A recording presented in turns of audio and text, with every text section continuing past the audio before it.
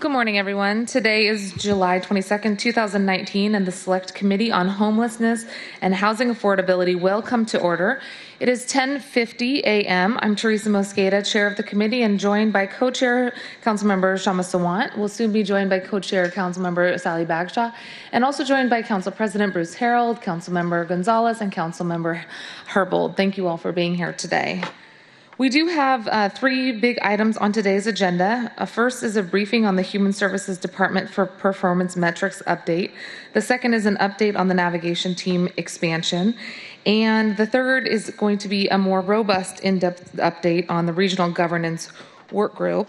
We wanted to make sure that there was plenty of time for this. I know in the past it's received a short allocation of time, and we wanted to give a chance to get into the details in terms of how those discussions are going so far and make sure all the council members have a chance to ask any questions at this point before we get into late summer and fall.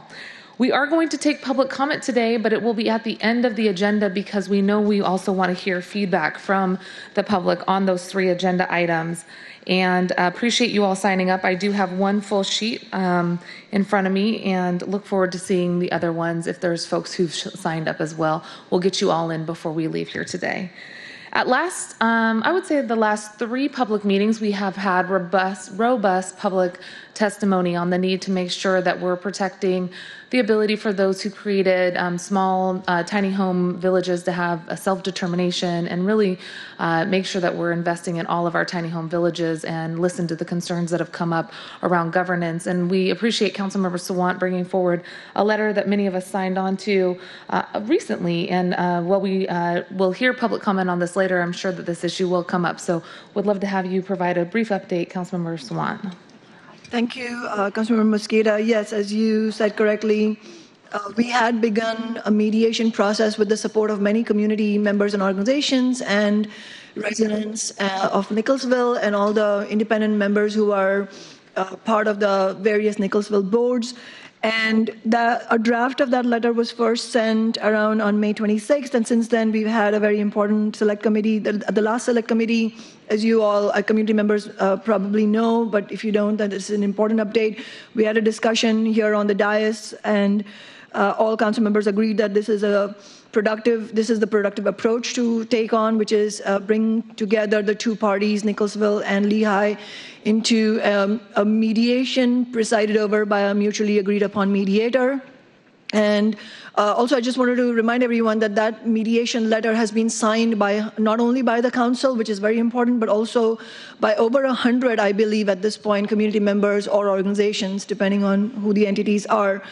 And we are trying to continue to have those discussions privately with Nicholsville and Lehigh folks so that we can bring this to fruition. And I really, really hope that we will be able to do it in the near future. And with that said, we also want to acknowledge that we welcome your public comment if it's on this topic or any topic, and we will make sure to get to that before the end of the meeting. Thank you, Councilmember Sawant, and welcome Co-Chair Bagshaw. Thank you for being here. So Faride, if we could, let's read into the agenda item number 1. Agenda item number 1, Human Services Department's Homelessness Performance Metrics for briefing and discussion. Thank you so much. And joining us at the table is Council Central Staff Jeff Sims. Thank you for being here. In the audience, we have Tess Colby from the Mayor's Office and Jason Johnson, who are here if we have questions, but I understand won't be joining us at the table for this topic. So thank you, Jeff, for being here. If we could get the presentation put up on the screen. This is an issue that has come to us for the last I would say actually 6 to 8 months. We've been talking about the need to have a robust data set that we can all look to see how we're doing in terms of sheltering those who are currently experiencing homelessness, preventing those from experiencing more homelessness, helping to divert individuals from falling out of their house situation and into the streets, and to really show what we're doing with our investment in some of our most valuable partners being those human service providers on the ground. We have an opportunity, I think, to highlight some of the work that we've done in a way that expresses to our public the most important role that we have as public servants is to make sure that the public dollar is being put to the best public use and to build trust and to be transparent in how we're investing those public dollars. Since basically December, and I would say maybe November during the budget deliberations, we've been wanting to showcase to the public where these dollars have gone and to show constituents that we're making progress. We've seen some of the rates decline in terms of the number of people experiencing homelessness outside, at least according to the point in time count, which we also know is an undercount. We've seen incredibly important statistics to remember in terms of how many shelter beds we have open a night presented at various points. I know we did this during the budget deliberation process earlier this year, and more recently via email I've been inquiring about how many enhanced shelter beds we have open a night on average. The latest statistic that we saw was 5 enhanced shelter beds and 1 tiny house village bed open on average a night in the city. When we have a regional crisis that has about 5,500 people who are sleeping outside unsheltered and only 5 or 6 enhanced shelter beds open a night, it helps us underscore the urgency of creating affordable housing now and opening additional enhanced shelter beds. There's a lot of reasons people don't want to go to mat on the floor shelters. We've heard time and time again to line up at 6 in the morning or to leave at 6 in the morning and then have to line up at 6 p.m. doesn't create a sense of stability. We've heard time and time again that the more enhanced shelter beds are open, the more families can stay together, people can be with pets, items can be put into lockers, people can have showers, and really importantly, access to case management, health counseling, and true holistic services. That's the importance of this type of data. When we see where the gaps are, we can help fill those gaps. When we know what we've been doing well, we can help direct funding to what's been successful in our city. And we really appreciate the conversation that we've had with a number of the providers in the community. I would say a lot of people who have said to us, yes, we're reporting time and time again on what we were being asked to report on to the city, but sometimes we're not being asked to report on some of the things that we know work really well, specifically around diversion. There's a lot of people who've said we would love to provide more statistics on who we're helping to prevent from becoming homeless. And also, they would love to help us have metrics and indicators on why it's so important to keep your same case manager. We've heard from direct service providers that without the ability to have a case manager on site or the same case manager, we end up losing people into the system or cycling back into homelessness, and we're not able to provide them with the robust services. So this type of data is important. We've seen this from previous administrations, like even Governor Locke's administration when they did the Blue Ribbon Commission, and every department had a set of metrics that they reported on, I believe, monthly. Here we are.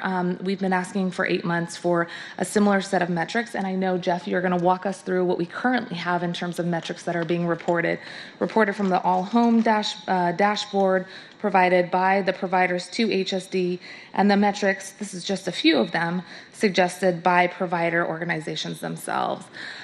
So I really look forward to hearing more about, and Jeff, I know you're sort of filling in for central staff, but my intent is to make sure that we're working in coordination with the mayor's office to get this set of robust metrics. I'm looking at an email that is dated April 20th from the executive's office, where there was an acknowledgement that we are working to, I think, on a joint strategy to make sure that there is a dashboard, a shared interest in making sure that a dashboard is created, and a commitment here in writing that we would have updates in May and June. We are now mid-July, and we don't have this folks from the executive's office sitting at the table. So what I'm hoping with our council co-chairs here is that we can continue to work on getting this item put in front of us. And we know that there is work being done by each department to come up with a set of metrics that would not just specifically focus on homelessness, but that is something that would be used for various departments. That's a good first start. So we look forward to hearing more about how those specific metrics, as they relate to services to homelessness, will be provided to the not just the council, but to the general public and I would say the media, so that we have a better understanding of where we're doing well, what issues we can report on, how we're incorporating the provider feedback in terms of new metrics that would come forward. And Jeff, I will turn it over to you to walk us through what we currently know, what we currently have in hand as it relates to a potential dashboard for performance data on how we're serving those who are homeless and potentially those who we're preventing from becoming homeless, and then open it up to my colleagues for questions. Thank you. Try again. Is that working now? Yes, Great. thank you so much. For the record, Jeff Sims from Council Central staff. Council member, as you noted, the last time that this committee discussed this topic was at our April 22nd meeting, and at that time, and also in conversations over email and with the executive, we learned about efforts underway both by the mayor's office and HSD to put together dashboards and ways of visualizing and better communicating to the public the progress being made with our investments on homelessness and how they're continually being improved. Since that time, let me first highlight that during that meeting, there was also a panel of providers that provided input on additional metrics on top of what HSD is currently putting together and measures as part of their contracts that highlighted areas that the providers would like to see also measured or also incorporated into their contracts as measures that they should be held accountable to.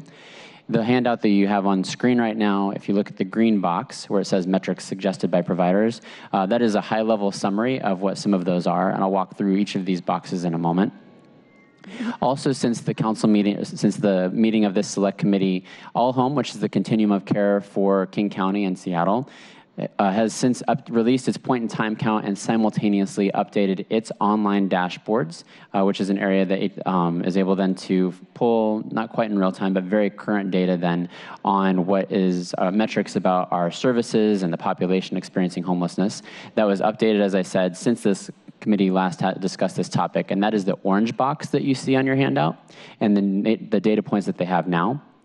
And then we also have been receiving in the April 9th meeting of the Human Services Equitable Development and Renters' Rights Committee was the last time that we had presented the blue box. Those are metrics that HSD regularly provides to the council. Those metrics are manually pulled. They didn't have an automated system making presentation of those data points automatic or something that could be posted online in real time, but those are metrics that we regularly receive.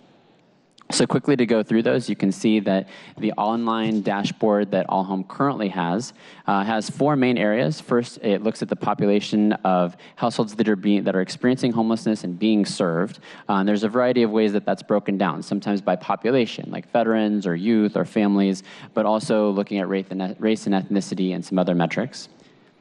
The second area they largely look at is who they're serving, again with demographic breakdowns, but also they have a graphic that looks at where people are coming from, whether it was a recent stay in a shelter, if they had recently been experiencing homelessness, it's their first time, and where they exit to. So if it was permanent housing or we lost track of them or they exited back into homelessness.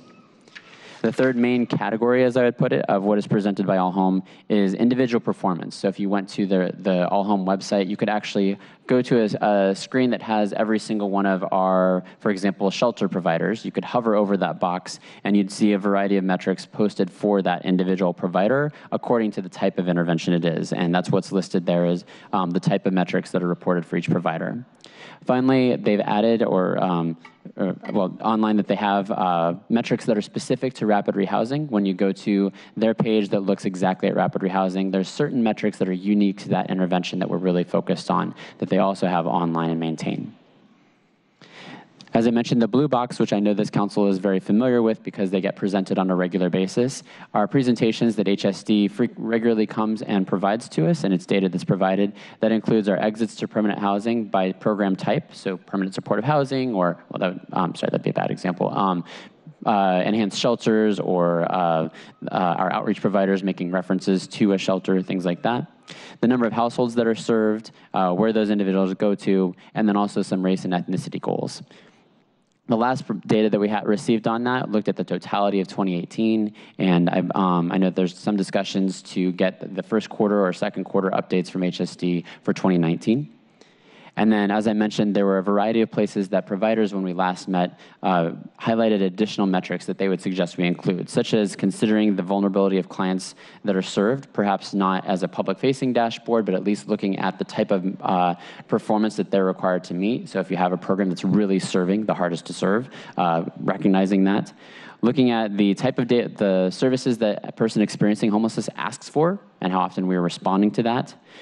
Focusing on mental health and substance abuse services, which we know are very important in responding to the needs of this population. A variety of metrics, I only put 2 in the boxes here, but on progress towards housing. So not just placement in a permanent housing, but also perhaps retention in a substance abuse treatment program or returning to family reunification, something like that. And then, of course, some way of accounting for when there are a limited number of beds that have, in shelters, enhanced shelters and tiny house villages that might have impacted the ability to place someone into an intervention like that. So that's a high-level overview, and I'll defer to the council for any questions or clarifications you might have. Thank you. Councilmember Bagshaw. Thank you. Jeff, Co-Chair Bagshaw. Thank you for your good work on this. Thank you to our Human Services Department. I know this has been something you've been working on, and to our police who are helping us as well. I want to recognize something that we have underway, and that is our Health One project, which is our low acuity work with our first responders. And one of the things that I've heard from them multiple times is that as we're working with our crisis connections, that they need extra beds, they need places where they can refer folks, whether that's, alternatives to Harborview. So whether it is a more 24/7 shelter, whether it's the tiny homes, or whether it's a mental health bed, this needs to be coordinated. So I just want to underscore as we're doing this and working on the performance data on what is happening, that we also in real time need to make sure that we've got spaces for people and for our first responders to take those people other than Harborview Hospital. So this is looking both to the past and looking to the future, and I just hope that we can recognize how important this is. Thank you. Other comments from council colleagues? Councilmember Herval. Thank you. It would help me to understand the purpose of our efforts to collectively have a discussion around performance data on homelessness. I appreciate knowing that there have been some suggestions by providers, but what is the path forward to update the performance data on homelessness? When this committee last met, and also in subsequent email conversations, we were told that there were 2 simultaneous pathways going on. One was work with the Mayor's Innovation Advisory Council to find a way to take data that is in HMIS, that we don't have a good automated way to pull that data out and put it into something that can be visualized and displayed. And then also highlighted at that time were the updates that All Home would be making to its dashboard. Both of those with the ultimate goal of making it transparent to the public what work our programs are doing, the places that programs are succeeding and are showing their effectiveness and continuing to improve, and then also conveying the scale of the problem and the scale of the solutions that we're implementing. But these are changes for All Home to make to its dashboard. Is that correct? What was presented at the time were discussions actually that were being undertaken by the executive, so HSD or the mayor's office, working with a group of advisors that can help to assist with some of those technical back of the house, so to speak, innovations. So you could take what is currently a little more difficult to access, our HMIS data system, that we actually have to manually pull a lot of that data. For example, the information that's in the blue box has to be manually pulled and compiled and verified, and then put into some kind of an automated, online, easier to maintain format. And that's the work that is underway that I believe it continues and has been delayed at this point. Follow up? So I think the ability to update the information that is provided to council, that the public sees, that's a laudable exercise, and it's necessary to improve transparency. But I think as it relates specifically to performance-based contracting, we also have a conversation that we need to have about what outcomes we want agencies to report on, because there's a lot of concern that that the focus on exits to permanent housing don't consider a few things. Like, for instance, multiple organizations will have an interaction with a client on that individual's road to stability. And as I understand it, only the last organization who touches that client actually gets the credit, if you will, for the outcome. So that's a concern. There's a concern also that the approach that we're focusing on, and I'm not suggesting that we shouldn't have as an outcome access to housing, but if we are not looking at the fact that the Barb Poppy report recommended that we should be focusing our efforts on serving the most difficult to house, that there may be a inadvertent perverse incentive on the part of providers to assist the easiest to house in order for those outcomes. And so we also need outcomes designed to incentivize the behavior the outcomes for organizations serving our highest priority populations, which are those populations that are hardest to serve. Absolutely, and I do want to highlight that shortly we're going to have a presentation updating on the regional governance discussions, and part of that conversation, Tess Colby from the Mayor's Office will be talking about the regional action plan, and my understanding of that regional action plan is in many of what you just highlighted will be discussed. So a specific goal would be outlined with specific metrics behind it and how we get to those places, and it might not necessarily say placement in permanent housing for a program that has a different goal that contributes to that path to permanent housing for an individual. Thank you. Councilmember Sawant, and then Councilmember Gonzalez. Thank you. Thank you, Co-Chair. So, I mean, one point I had was somewhat in line with what Councilmember Herbold was saying, that the metrics, I guess one can say all metrics are not made equal in the sense that if our programs are working in such a way that there are individuals who are experiencing either chronic homelessness or experiencing repeated bouts of homelessness because the system is failing them in specific ways, then those metrics are more complex. They are not simply, did you help somebody get into permanent housing? And I agree with the concern that the people least served are not being caught in our study of metrics. Along similar lines, though, one concern I've had, and I've talked about it before, is that the Human Services Department really does not present any meaningful metrics related to the sweeps. And I've asked them multiple times about, how are you measuring your work on exits to permanent housing? And the answer we've often heard in council is that, well, they don't call it sweeps. I call it sweeps because I think they are sweeps.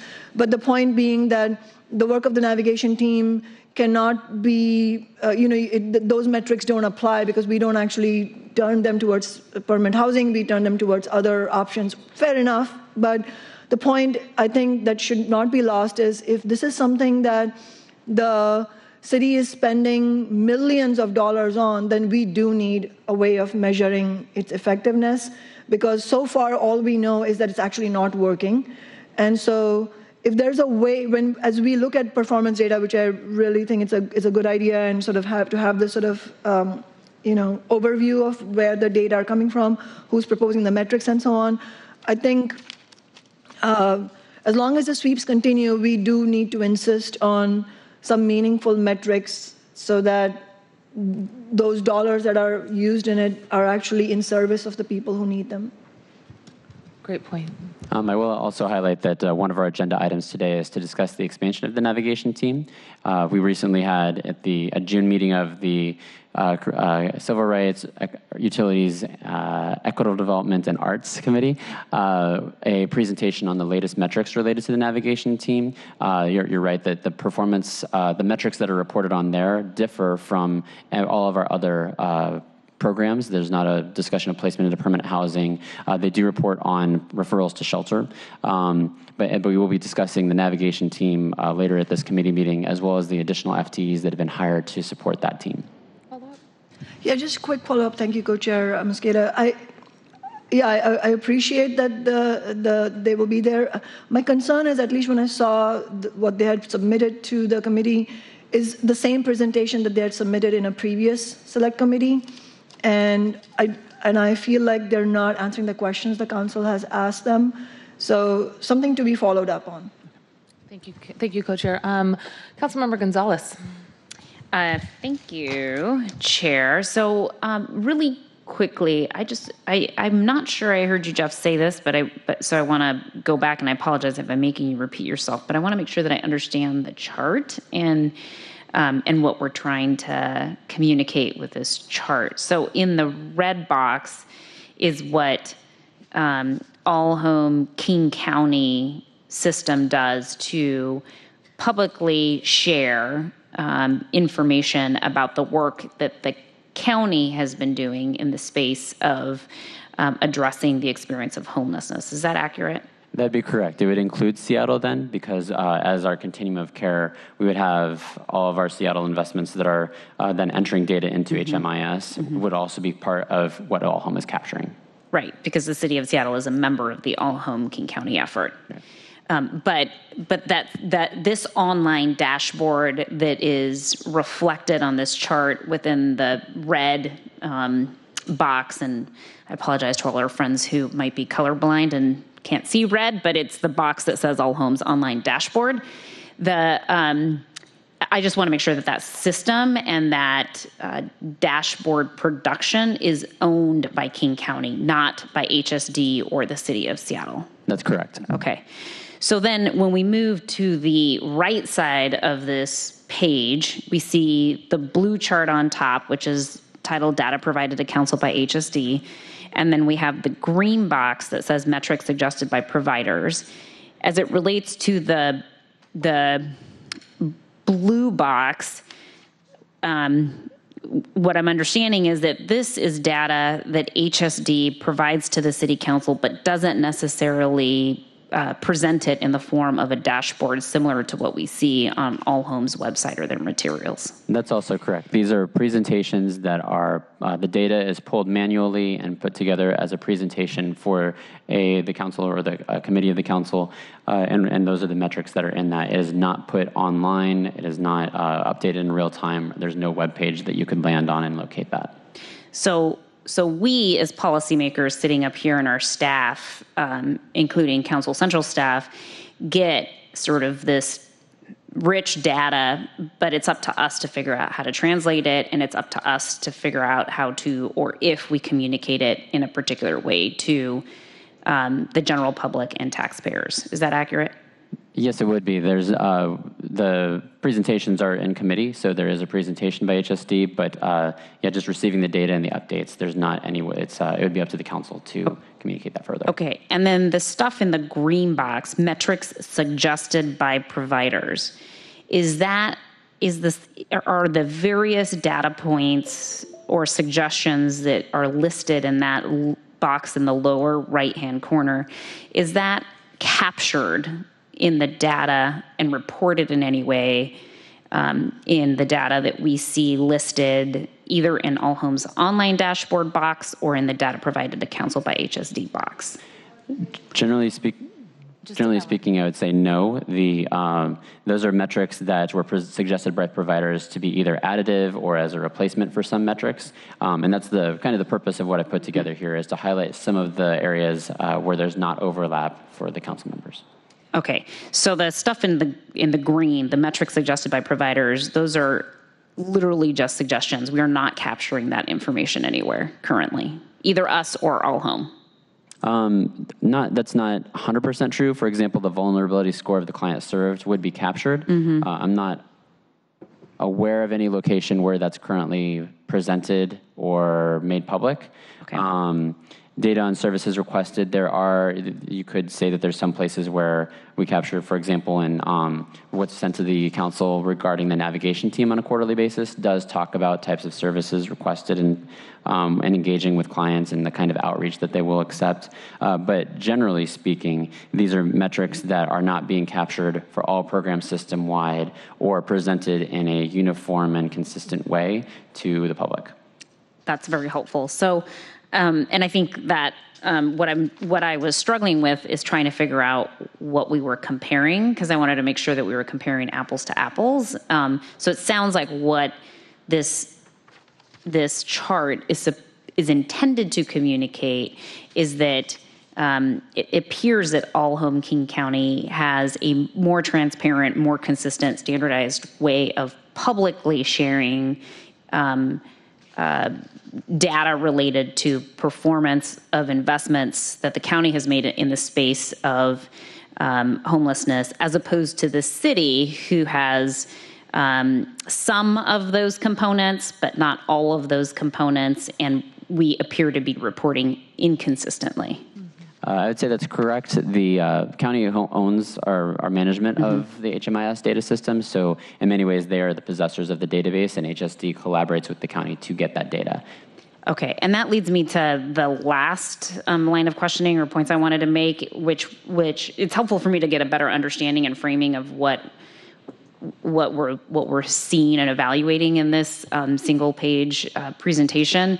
And that sort of helps frame for me some of the comments that Councilmember Herbold was making a few moments ago. And I think that her points are valid in terms of one of the purposes, or a purpose of the work that we're trying to do here is not just counting the widgets, but really getting a clear understanding of why we are creating performance measurements, and that doing the exercise of creating performance measurements is critical to accurately reflect our expected outcomes that are evidence-based and aligned with strategies that we have supported in the past that are shown to end the experience of homelessness for individuals. And I think that's what I was hearing Councilmember Herbold articulate, is that there are lots of different purposes that we can use data for, and there's a lot of different purposes that we can come up with performance data and metrics for.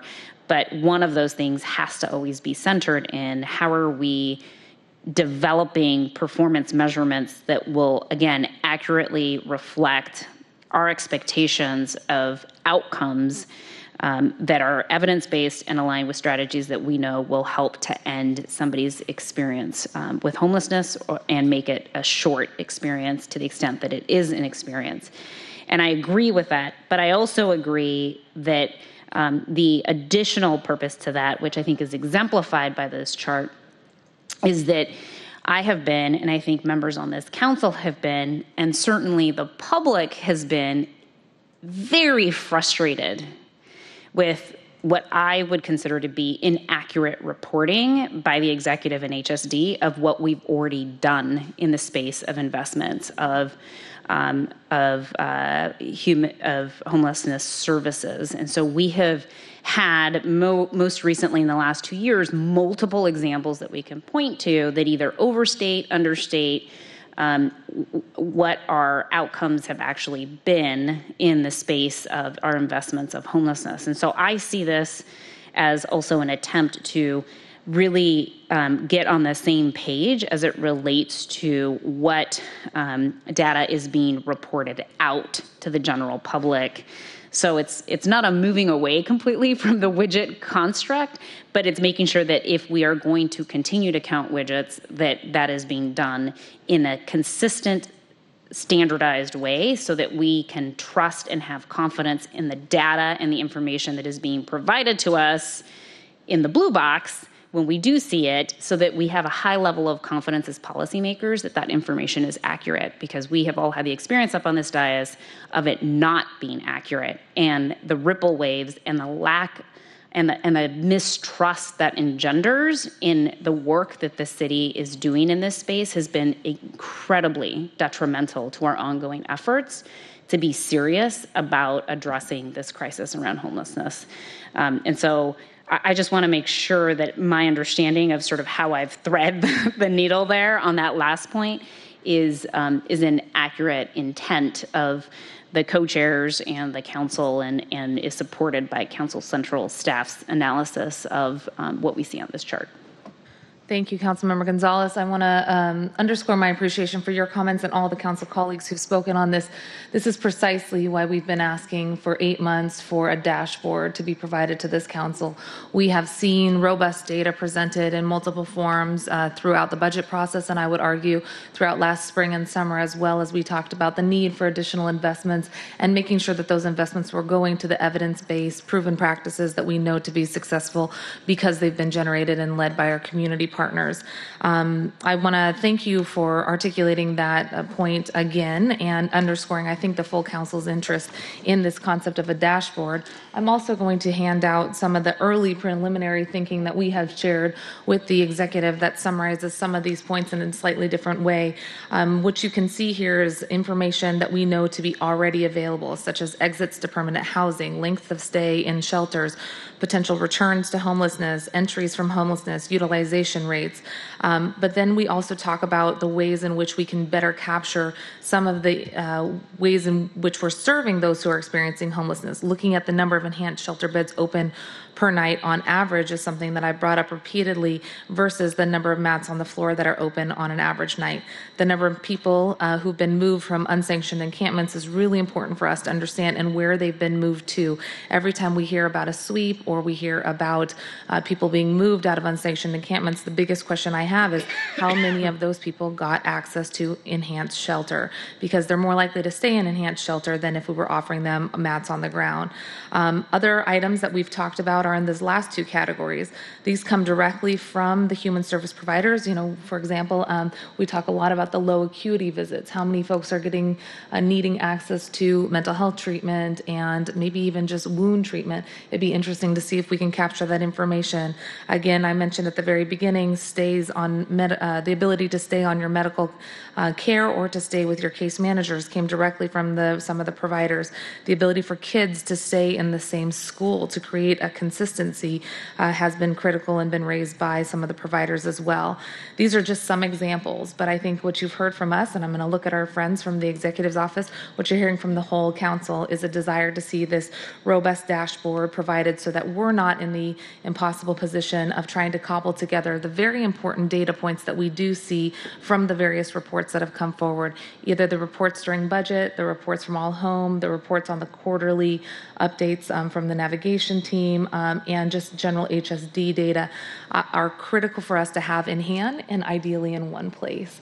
And the last thing I'll say on this is, as we look to create a regional governance structure for serving those who are experiencing homelessness and preventing people from falling into homelessness, this type of baseline data is really important. We will have a conversation later about what that regional structure looks like, but I think it's imperative for us as policymakers, those who have the responsibility of holding the purse strings for at least a large portion of what will come forward, to know where we're at and then to be able to measure where we've gone and where we need to continue to invest in. This is about good governance and transparency and being, I think, fiscally wise with our dollars as we center those who've experienced homelessness in how we're evaluating our successes, and not to be punitive to any of the providers, but to really lift up the work that the providers have done, so we're making sure that the investment goes to the right places. I know we have 2 other items on our agenda. Seeing no other comments on this issue, I'm going to go ahead and say thank you, Jeff, for presenting us with that spreadsheet. I think the message has been heard loud and clear that we would like to continue to work on a robust set of data and metrics so that we can evaluate how we're doing in one place, especially as we move forward with our regional governance effort. And Faride, thank you so much for reading into the agenda item number 2. Agenda item number 2, navigation team expansion update for briefing and discussion. And could we please be joined at the table by Deputy Mayor David Mosley, Michelle Finnegan, Department of Parks and Rec, Sina Ibenerd from the Seattle Police Department, Tess Colby from the Mayor's Office, Jason Johnson from HSD, Jeff Sims from Central Staff. Thanks for hanging out here with us still. Council colleagues, first I want to acknowledge Councilmember O'Brien came in very early and I didn't get a chance to note you for the record. Thank you for being here as well. This is an item that has two attachments. There's background on the expansion of the navigation team, memo provided by Central Staff Jeff Sims. Thank you, Jeff, for providing that memo for us. And the Seattle Human Services Department navigation team capacity increase presentation dated June 2019 by HSD. I don't think we're going to go through all of the details of the PowerPoint presentation again, but I do think that folks were going to highlight some key components if I'm not mistaken. Before we get into before we get into the meat of this discussion, let's just do introductions real quick. Tess, if you want to lead us off, and then I have some opening comments. Tess Colby, Mayor's Office. Jeff Sims, Council Central Staff. David Mosley, Mayor's Office. Jason Johnson, Human Services Department. Cena Ebinger, SPD Navigation Team. Michelle Finnegan, Seattle Parks and Recreation. Great.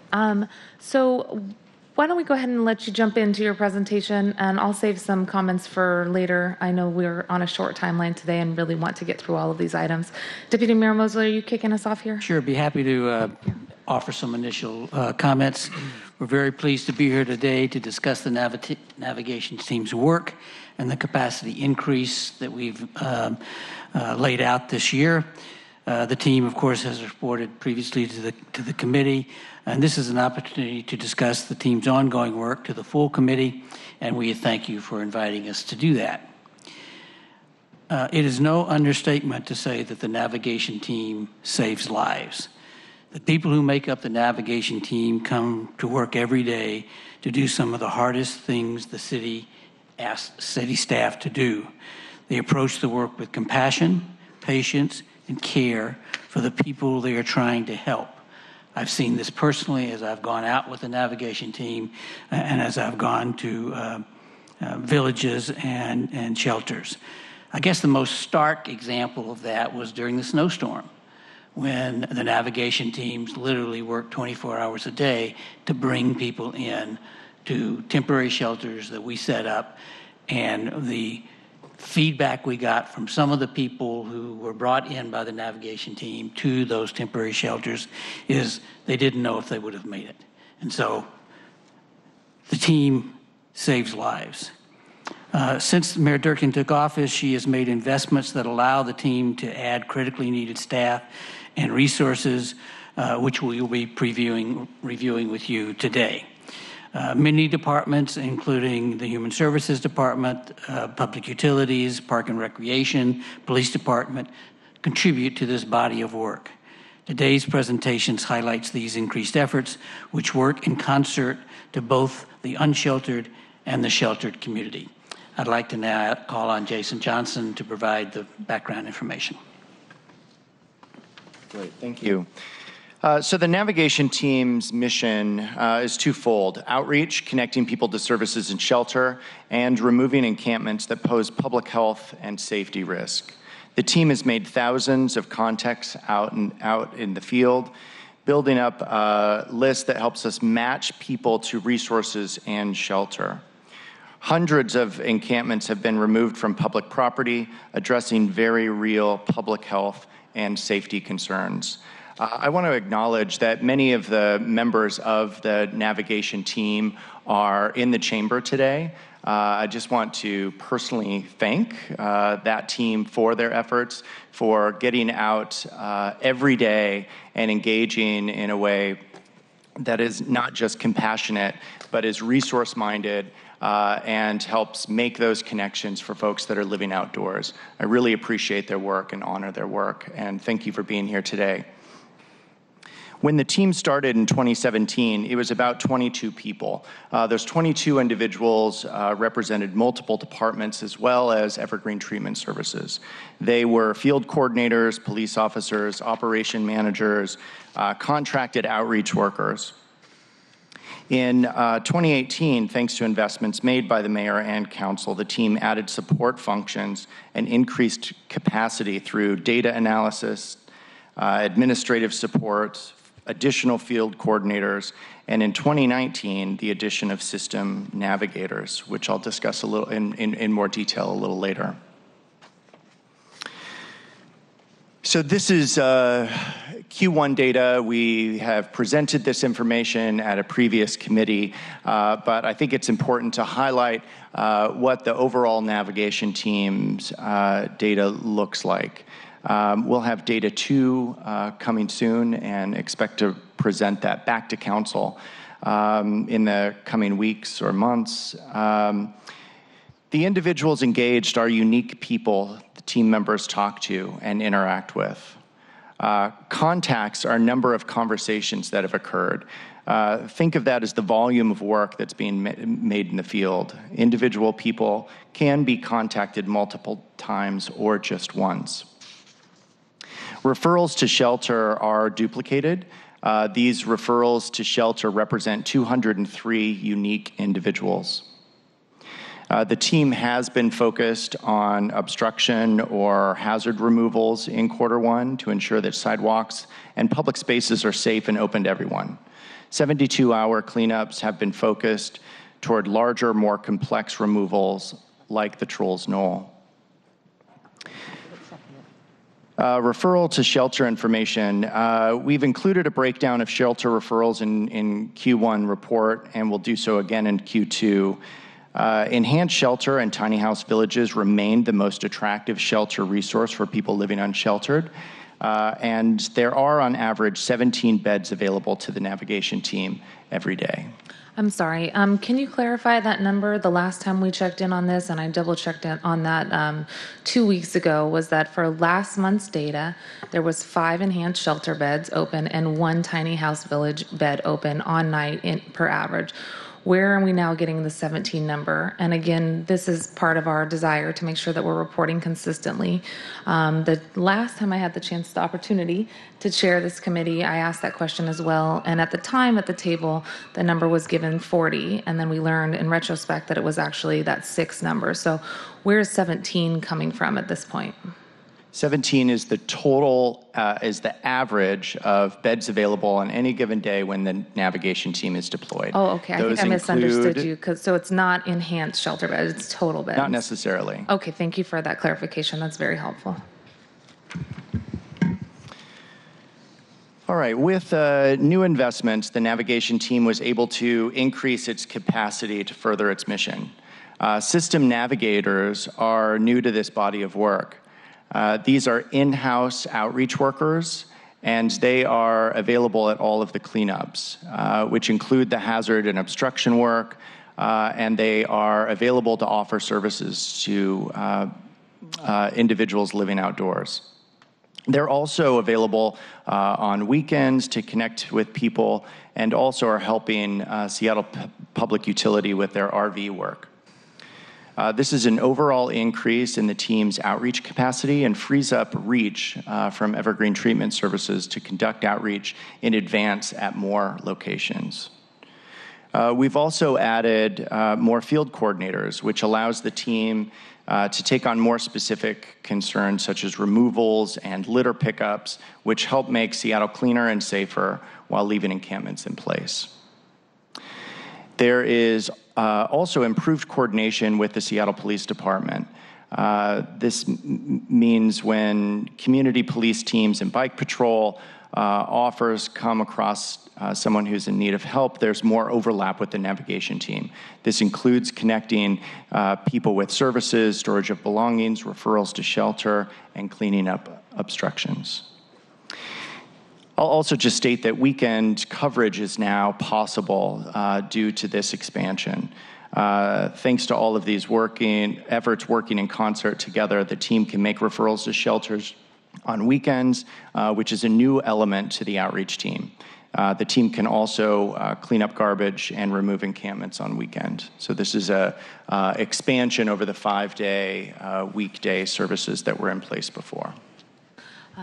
Thank you, Interim Director. Councilmember Herbold has a quick question on the last slide, I believe. Well, it's the last slide in conjunction with the one previous to it, the data slide on the first quarter 2019 report.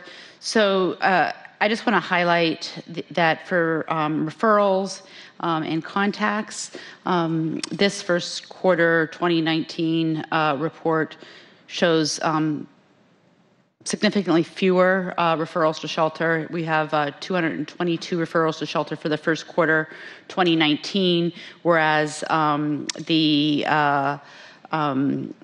first part of, last year, we're looking at 432 referrals to shelter. I'm sorry, no, that's a comparison of this last quarter to the previous quarter, and that's actually half the number of referrals to shelter from the first part of last year. Similarly, numbers of contacts, we have 244 contacts for August 2018 to March 2019. It was about 1,800 contacts. Now it's 1,564 contacts. And similarly, it's less than half the number reported quarterly in 2018, which was more about 3,500 contacts per quarter. Similarly, as we mentioned earlier, the number of removals who actually received 72 hours notice and that ongoing engagement of outreach has decreased. And I don't know if there's a relationship there between the increase in obstruction removals that don't require outreach and this pretty significant reduction in numbers of contacts and referrals. It has been said, we had a briefing on these numbers in my committee. Folks pointed to the fact that this is the period of time when the storm occurred, but from my understanding of what was happening during this storm, there was more engagement, and people were working 24/7 on trying to reach people during that time and trying to make referrals to shelter.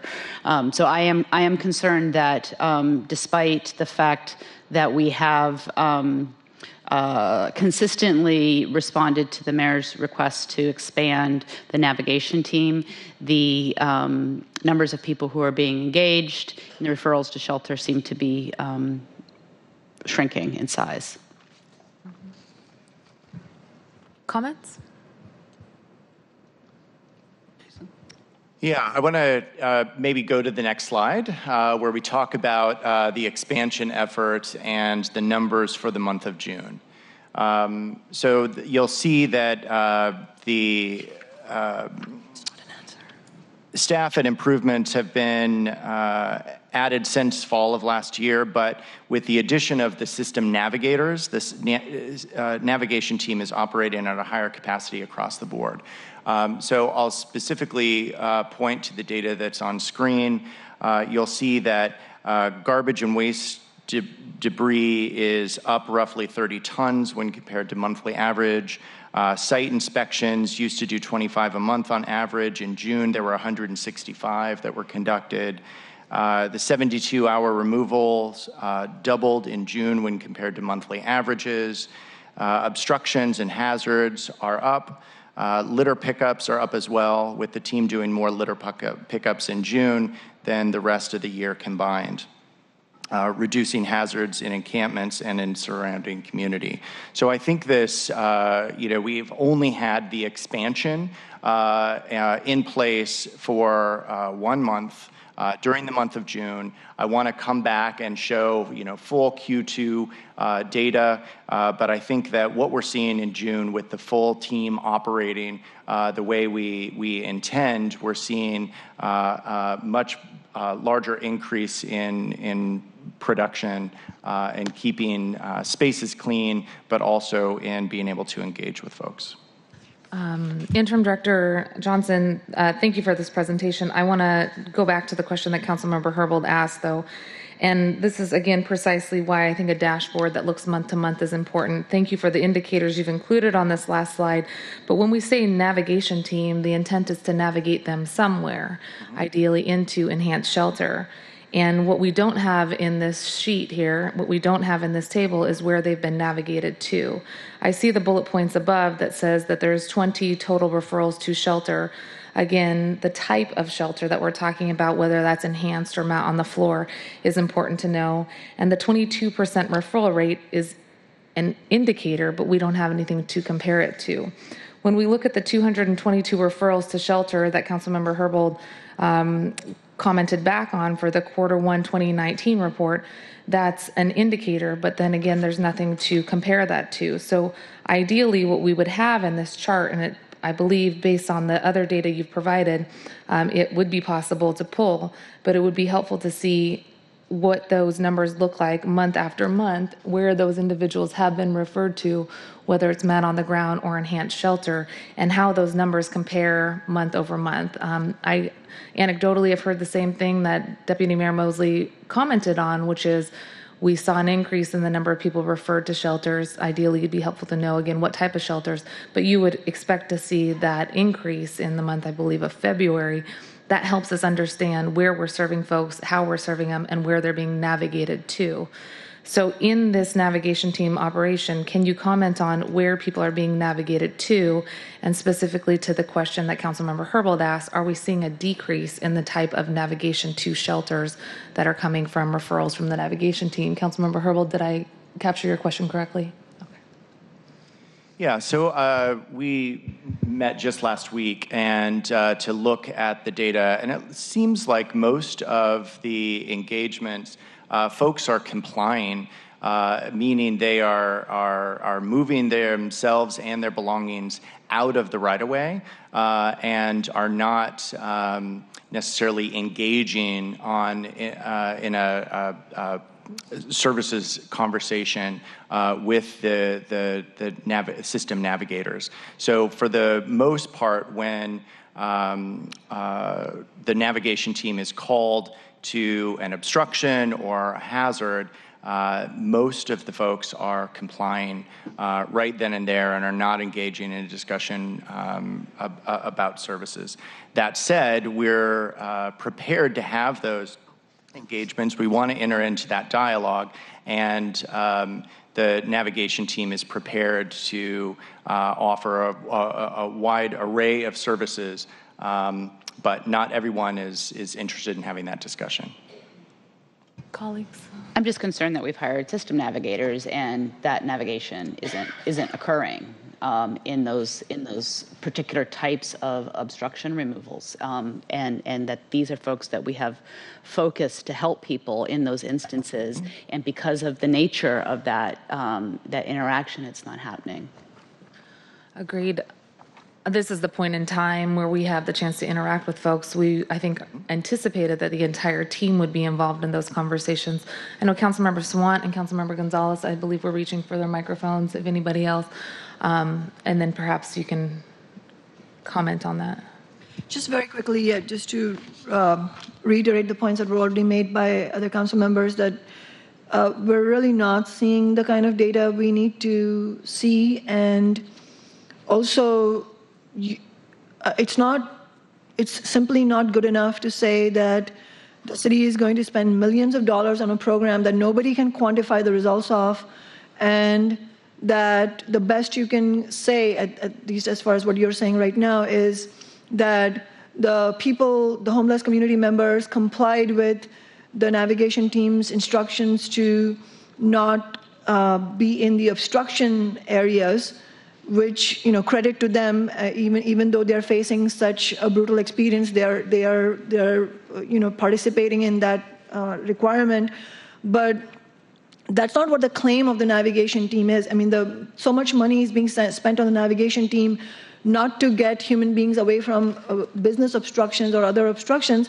The claim is being made that it's helping people.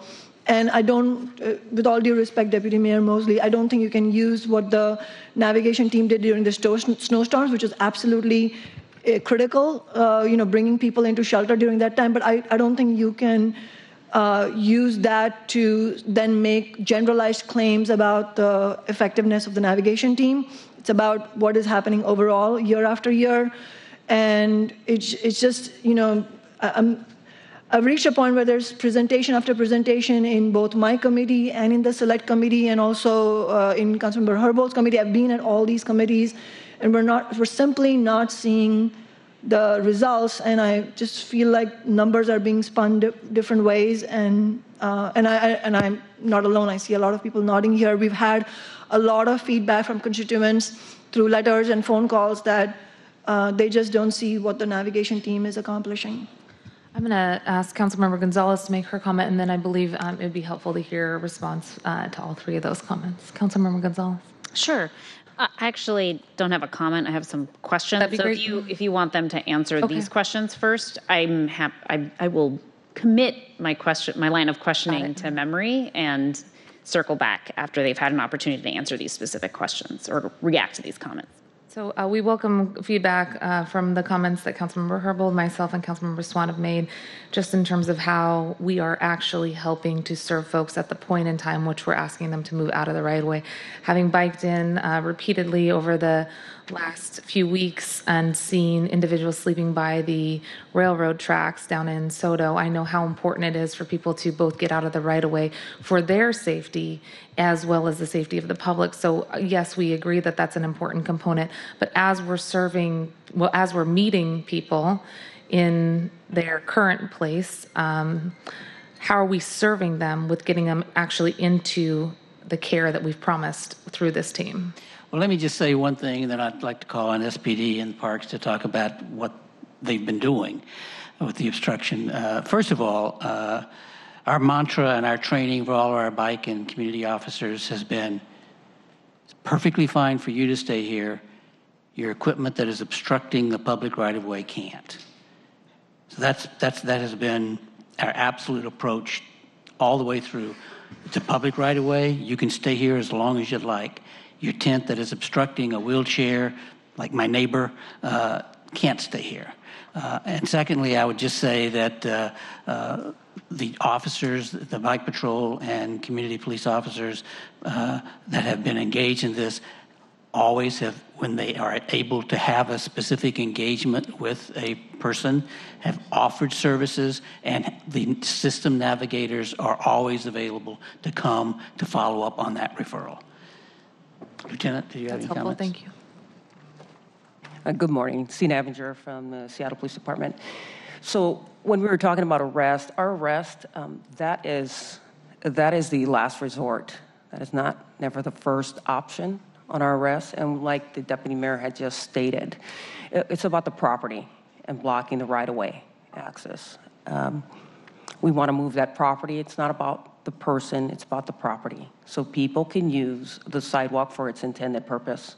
That's what we're looking at. And on personal observations, I've gone on many on the weekend work as well. We've called for the system navigators. The navigation team does do a deeper outreach. We're centered around the unhoused. We do assertive outreach in that case. And I've been on scene where we've actually called system navigator, every scene that I've been on, that we have called for the system navigator to assist us. And they've done excellent work. Thank you very much. And did you have something else to add? Just thought I could share a little bit about our experience since the 7-day coverage and the system navigators came on board. As you know, in addition to supporting the 72-hour notice cleans and the right-of-way work, we also remove obstructions or hazards on Parks property. And that could be anything from having campers take over dugouts in our play fields or restricting use of pea patches. Recently, we had a great partnership with the SPD officers, the system navigators, and the BioClean contractors at Lower Woodland, where those picnic shelters have been taken out of use right before the busy season, where we also have not only family and community events, but we also host our our special population summer camp there. And the team came out. It was one of our first experiences with the system navigators, who already knew the campers by name, did engage with them very well and shared a lot of insight with our staff in going forward with the activity that day. So we have had a good experience with them, and we have some of the hardest working staff in the Parks Department here that do that small but mighty work. So we appreciate their time and the partnership with these other agencies to get the public spaces back for public use. Absolutely, thank you. Councilmember Gonzalez, go ahead with your questions and we'll see if there's any other comments. Great, thank you, Chair. I have just some additional questions and I'm in need of some clarification. as it relates to the system navigators and the role that they play and when they play it. So if we can go to slide whatever, because these are not numbered, that one. Yes. So the first bullet point on there says 2 new system navigators positions to conduct advance and day of outreach to encampments, including connections to services and shelters such as tiny house villages, enhanced shelters, and basic shelter. I read that correctly, right? That's what it says? All right. So I want to emphasize that my understanding of how the system navigators work is related to doing advance and day of outreach to encampments that are going to be subject to a 72-hour notice of removal. Is that accurate? No, not always. They're available to join when there's any kind of obstruction, hazard. It could be a same day, it can be a planned event, but they are not restricted to only a 72-hour large cleanup. So when you say that they're not restricted to a 72-hour cleanup, that just means that there's nothing in the law or the policy that prohibits how they are used, which is to be distinguished from how they're actually used. So we still have a contract partnership with the REACH team and still very much engage them on our planned 72-hour or more cleanup. So there is an engagement, a prolonged, days-long engagement with that. The REACH outreach team is used as a member of the navigation team when those sites are identified. The navigation, the system navigators are an additional resource and often are on site the day of a clean. But they can also be a resource to park staff or SPD or the utility staff when there is an obstruction to a public right-of-way and the individual needs to connect to services. They can be. They are. Okay, because you keep saying they can be or there's no restrictions. I'm trying to get a clear answer on whether they are in fact being utilized in the method that you have described as it relates to the uptick in the number of sweeps that are being deemed as obstructions in the right-of-way and therefore not entitled to or subject to the 72-hour notice. Yeah, I think Parks SPD, you can speak to, when you make those calls and how they respond. That's not my question. I didn't ask when you make the call. I'm asking if you, in fact, utilize the system navigators in the way that you've just described as it relates to obstruction and people who have already been deemed to be in obstruction of a right-of-way. Yes, and SPD and Parks make that call, and they work in partnership with the system navigator. So I was saying they're in the best position to speak to what that looks like on the ground. Well, I want to get to the point that, Interim Director Johnson, I heard you say that in the instances, and I think we need to be really careful here. There are 2 different categories of encampment cleanups that are occurring that fall under the auspices of the navigation team. One are the encampments that are still subject to a 72-hour notice, and those are treated on a different track. The other track is the track that is not subject to the 72-hour removal notice because agencies have determined under the MDARS that they are an obstruction to the right-of-way and impeding the intended use of those public spaces, whether it's a park or a sidewalk, whatever the case might be. So I'm not engaging in a debate with you or any of you at the table about that particular component. I am just honestly trying to get an understanding of how the system navigators are used in those 2 various tracks. And so I heard you say a moment ago that you haven't really needed to use system navigators in the obstruction scenario because they're complying and or are not interested in engaging in services. Let me see if I can respond. And so the question is directed to Interim Director Johnson, who made the comment that because in the instances of those individuals who are deemed to be obstructions and receive no notice, they are complying, i.e. they're voluntarily willing to move out of the space, there is no need to use system navigators, at least as it relates to in advance of the cleanup actually occurring. And so I just want to make sure that I understand that that is what in fact is occurring.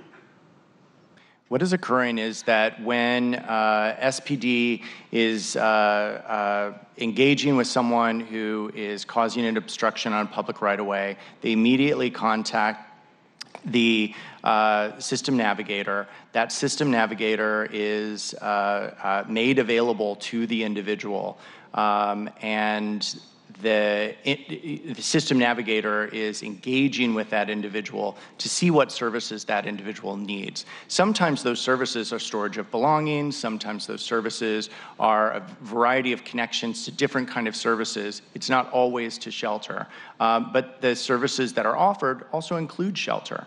So we are very much engaging with and calling on our system navigators to be the ones to have that conversation with individuals, whether it's an obstruction, hazard, whether it's at a park, on a sidewalk, and we are also including an engagement with the system navigator on the day of some larger planned 72-hour cleans.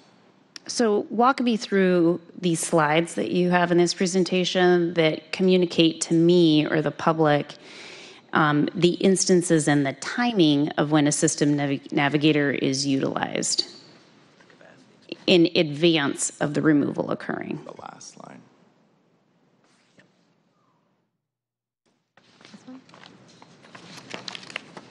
Yeah, so ask your question once again.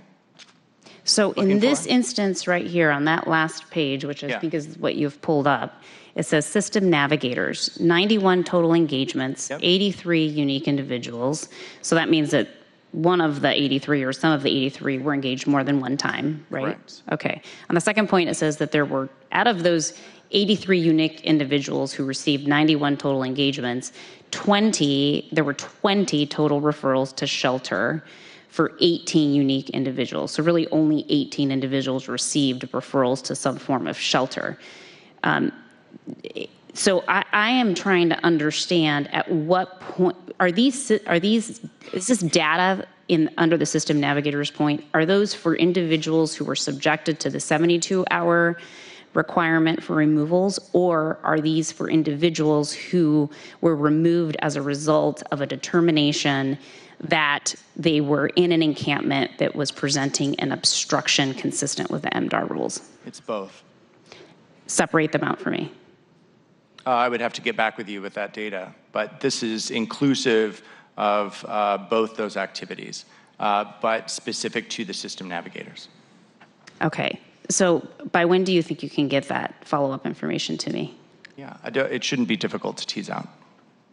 Okay. Well, setting aside difficulty, by when do you think you can get that information to me? Probably by the end of the day. Great.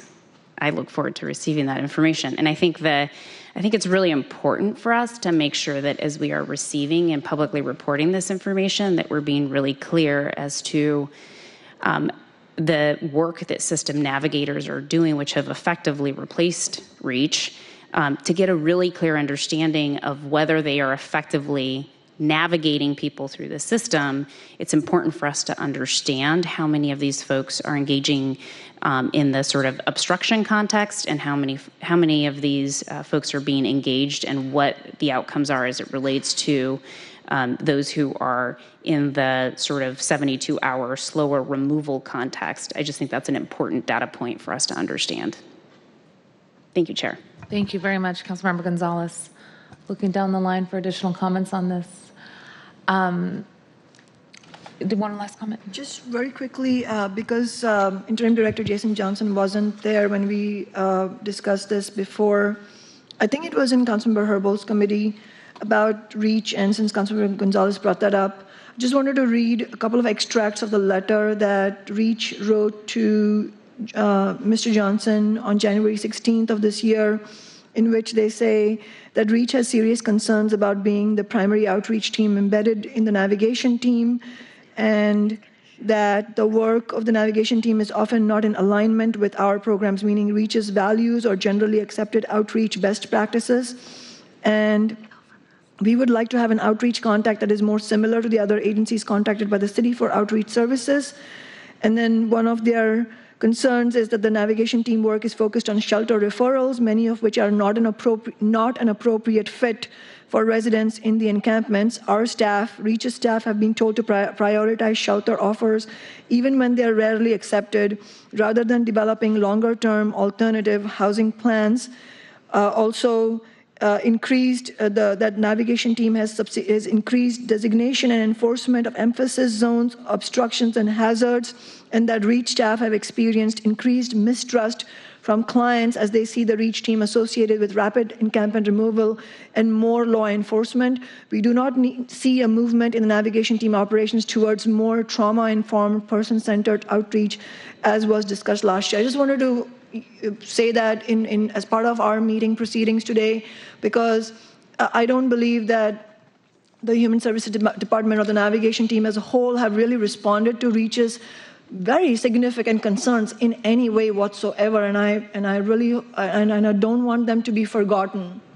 Okay. We need some responses, maybe not today, but soon. What was the date on that letter, just so we all have? The letter was dated January 16th, 2019. Thank you very much. So I'm going to say thank you for providing this data. I want to say first thank you to the incredible work of the folks at the Department of Parks and Recreation for all of their work. We know that they're yay. There's folks in the audience and there's folks who are potentially watching, and please express our appreciation for their ongoing work at Parks.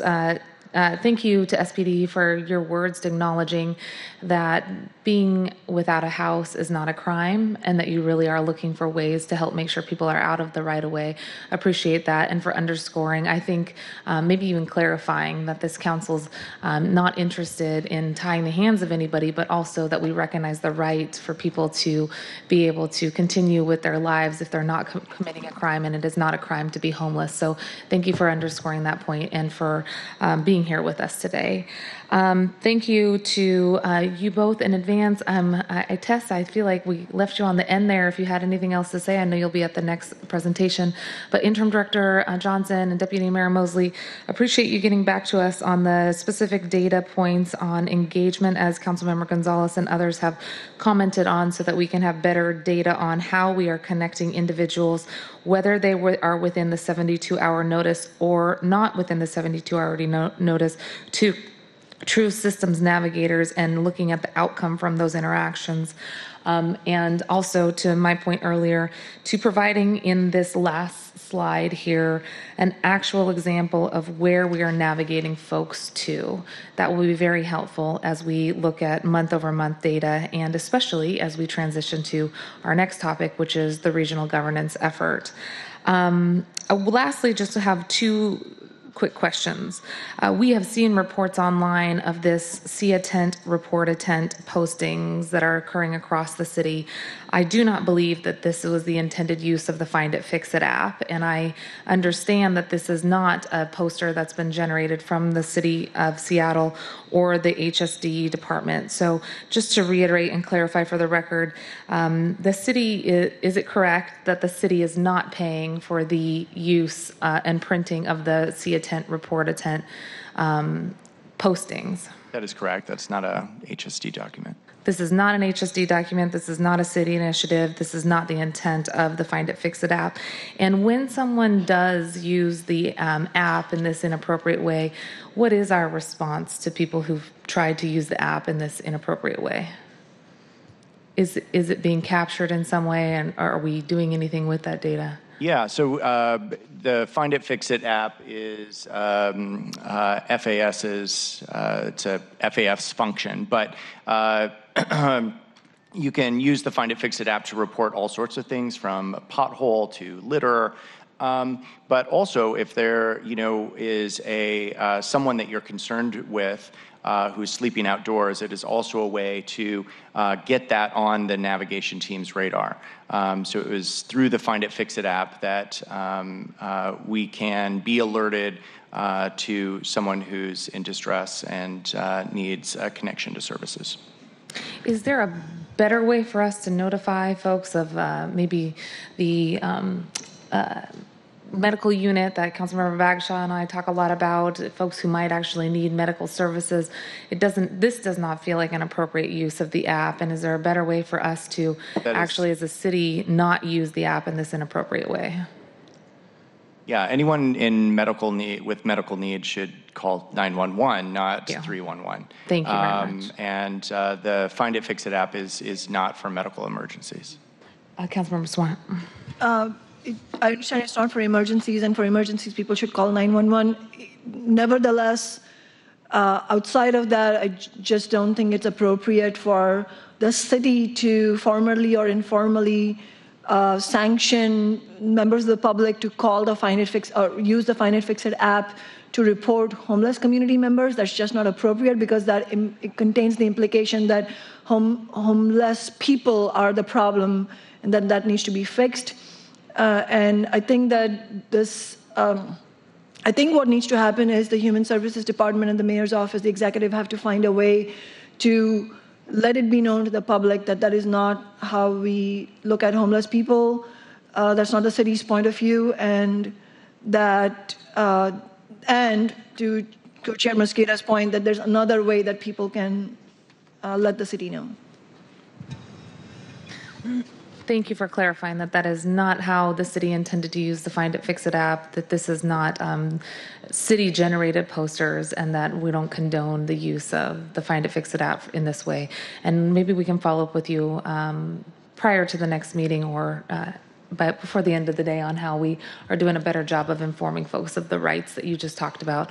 Appreciate, again, you underscoring the difference between obstruction and trying to find a place for folks to live safely, and look forward to working with you on the multiple data requests we've talked about this morning. Thank you so much. And I think we're going to transition to item number 3, if that sounds good. Colleagues? Okay. Great. Faride, if you could read into the record item number 3, that would be great. And I know, Tess, you are staying at the table with us. Go ahead, Faride. Agenda item 3, Regional Homelessness Governance Update for briefing and discussion. Well, I want to say thank you to Jeff Sims for staying at the table with us for this entire presentation today, Tess Colby for staying at the table. Welcome, Tracy Ratcliffe, and thank you again for staying, Interim Director Johnson. I don't think we need to do official introductions because I just said your names. Today we have included in this agenda item a central staff memo. Perhaps we could get the memo online just for folks who want to see it in the audience. The select committee proposed timeline, the proposed regroup of functions that would stay here at the city or potentially be moved to a regional authority, and the regional action plan overview that Tess is going to provide for us. Do you want me to say a few opening comments and before turning it over to you? Looking at you, Tess, is that okay with you? Yeah, absolutely. Okay.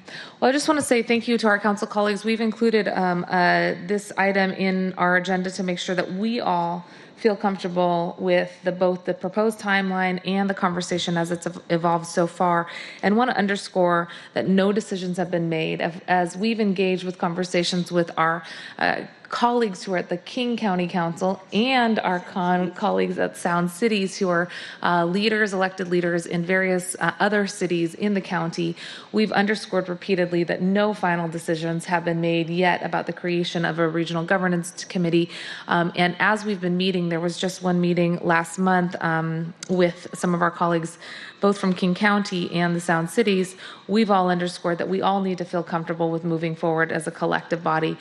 So want to make sure people hear that today from me as both the presiding chair of this select committee and as an individual who's been participating on what we call the quote client group, recognizing there's no actual individuals who experience homelessness on that client group. The client group is actually us as council colleagues, and there's a similarly named group at King County Council who has county colleagues on that group to get informed on the various conversations that are occurring between the two executive bodies and with the various researchers and entities who've been evaluating the possibility of creating a regional governance group similar to what we've seen in Los Angeles, similar to what we've seen in the county that includes Portland,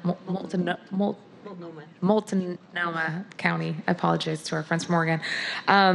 So we really appreciate the presentation here today, and Tess for running through with us the various elements that are in motion. It's been challenging, I think, to identify on paper a document that incorporates all of the moving parts, and appreciate your continued work with us to try to make sure that we can visually see how this is all going to come together. But there is a real commitment here, I believe, from our council and the colleagues that we've talked to in King County. No one wants to move the deck chairs around. We want to see true transformational change and reductions in duplication, streamlining service, and most importantly, that we get those indicators right. We will know we are successful when we continue to see fewer people who are sleeping homeless, and not because we've swept them out of sight, not because we've swept poverty out of sight, but we've truly created shelters, enhanced shelters, and housing for folks. So that is our indicators of success, and look forward to hearing from you. Terrific. Thank you very much for that introduction. That was very helpful. So indeed, my presentation this morning is about giving you a sense of the work that we've been doing to date, and more importantly, the work that we have ahead of us. So as Chair Mosqueda mentioned, we have a client group that has been meeting frequently. In fact, the client group has been kind enough to agree to meet slightly more frequently as we go into what is really the last sprint to get to regional governance. Let me start by talking about the work that we're doing about actually standing up the new regional authority. In order to do that, and I've mentioned this at prior meetings, we, the city and the county, need to enter into an interlocal agreement. And in addition to that, the county will be passing a charter that actually does the legal work of standing up the entity. Our law department is working with Pacifica Law Group because they have substantial experience in setting up these kinds of entities, public development authorities. And in doing that, they are working first on the documents, of drafting the documents, specifically the interlocal agreement, but also the charter. I will say that the key aspects of the interlocal agreement will be an agreement with the county regarding the board structure, and that really includes the board structure, and includes the kind of experience and representation that they will bring to the board. That governing board will, if you think of a nonprofit, that governing board will be in the same vein as a board of directors for a nonprofit, although the PDA is not a nonprofit, in terms of providing policy guidance and fiduciary responsibility for the entity moving forward. The other thing that we're looking at and considering is an advisory committee structure that would ensure that there's a broad array of voices, experience, perspectives that are represented in the overall governance structure. The ILA has some specific information that it will contain. One of them is the baseline number of FTEs, or personnel, that both the county and the city will transition to the authority. And that baseline is likely to be based on a minimum number of people that are needed to staff basic administration functions, such as HR and IT, but also to manage the contracts that will be transferred. To that end, in terms of the contracts that will be transferred and the administrative functions, the ILA will also note the budget that the county and the city will be committing to it. And again, the initial commitment from both the county and the city really is, again, for sort of baseline administrative functions and the contracted programs as are currently considered to be transferred. And I'll be talking about that in a second. And then finally, these documents will identify where the authority will actually be located and what it'll take to stand it up. So in preparation for providing this very specific information, HSD and the mayor's office has been working with HR departments, both the city's HR department, but also HSD's HR staff, as well as labor, to develop communications plans for HSI staff and a transition plan to move personnel to the new authority. We expect to have that completed or in a final, the plan itself in a final format towards the latter part of August. A critical component of doing this work is developing new job descriptions and a basic skeleton of what the authority's organizational chart will look like. So as part of their scope of work, NIS, the National Innovation Services, is preparing the first drafts of these for consideration. Once we have job classifications, there will be a crosswalk between our current HSD job descriptions and the new ones that are considered. And that's really important work in terms of figuring out what the crossover will look like between those and existing job descriptions, those new ones and the existing. On the subject of contracts and programs, HSD and the county have come to an agreement about the programs that they think should be transitioned over to the new authority. And I believe you have a copy of a memo that's dated July 11th that actually shows you individually all of the programs that are under consideration for transferring over. The short answer to that question is basically all of the crisis response programs will be transferred over, with the exception of so the crisis response programs will be transferred over, including everything from prevention to support services related to permanent supportive housing. The main programs that won't be transferred are what are considered upstream prevention programs that are, in essence, anti-poverty programs. Food banks, for example, are a good example of those kinds of upstream anti-poverty type programs. We also are not considering sending over the navigation team. However, the outreach function of that we are thinking about putting in the new authority. And that's really because, as was discussed today, the outreach in advance of doing any kind of navigation work is extremely important. And we feel like that should be part of an overall continuum of outreach services, which would actually be one of the responsibilities of the new authority, to ensure that there's good coordination among all of our outreach contractors. Pause there just for a quick second. Any questions from our colleagues? Okay. I have a few questions about that I will be following up with you on, specifically as it relates to what would the role of a navigation team be with a potential joint governance structure that is intending to consolidate our services for those who are experiencing homelessness and preventing homelessness. It seems like there's a direct nexus there. So I think this is the first time I'm hearing that. Yeah, I'm happy to answer that, and we'll let Interim Director Johnson jump in should I need assistance with that. So we understand the navigation team to be critical in terms of the city's response to addressing homelessness and specifically helping folks who are living outside get access to shelter and other resources, as has been described before you today.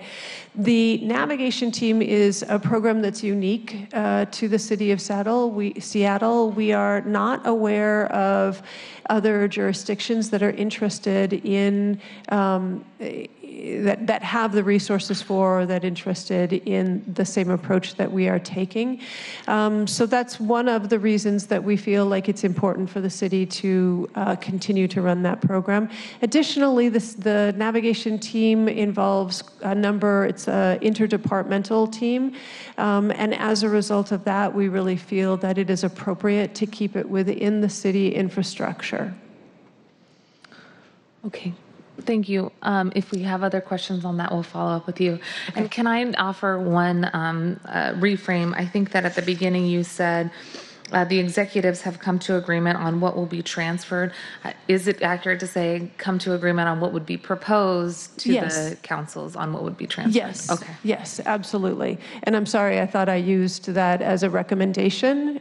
So they are making a recommendation. The chart that's on the screen in front of you is part of that recommendation. And in order to get to this recommendation, county staff and city staff needed to work together. Thank you.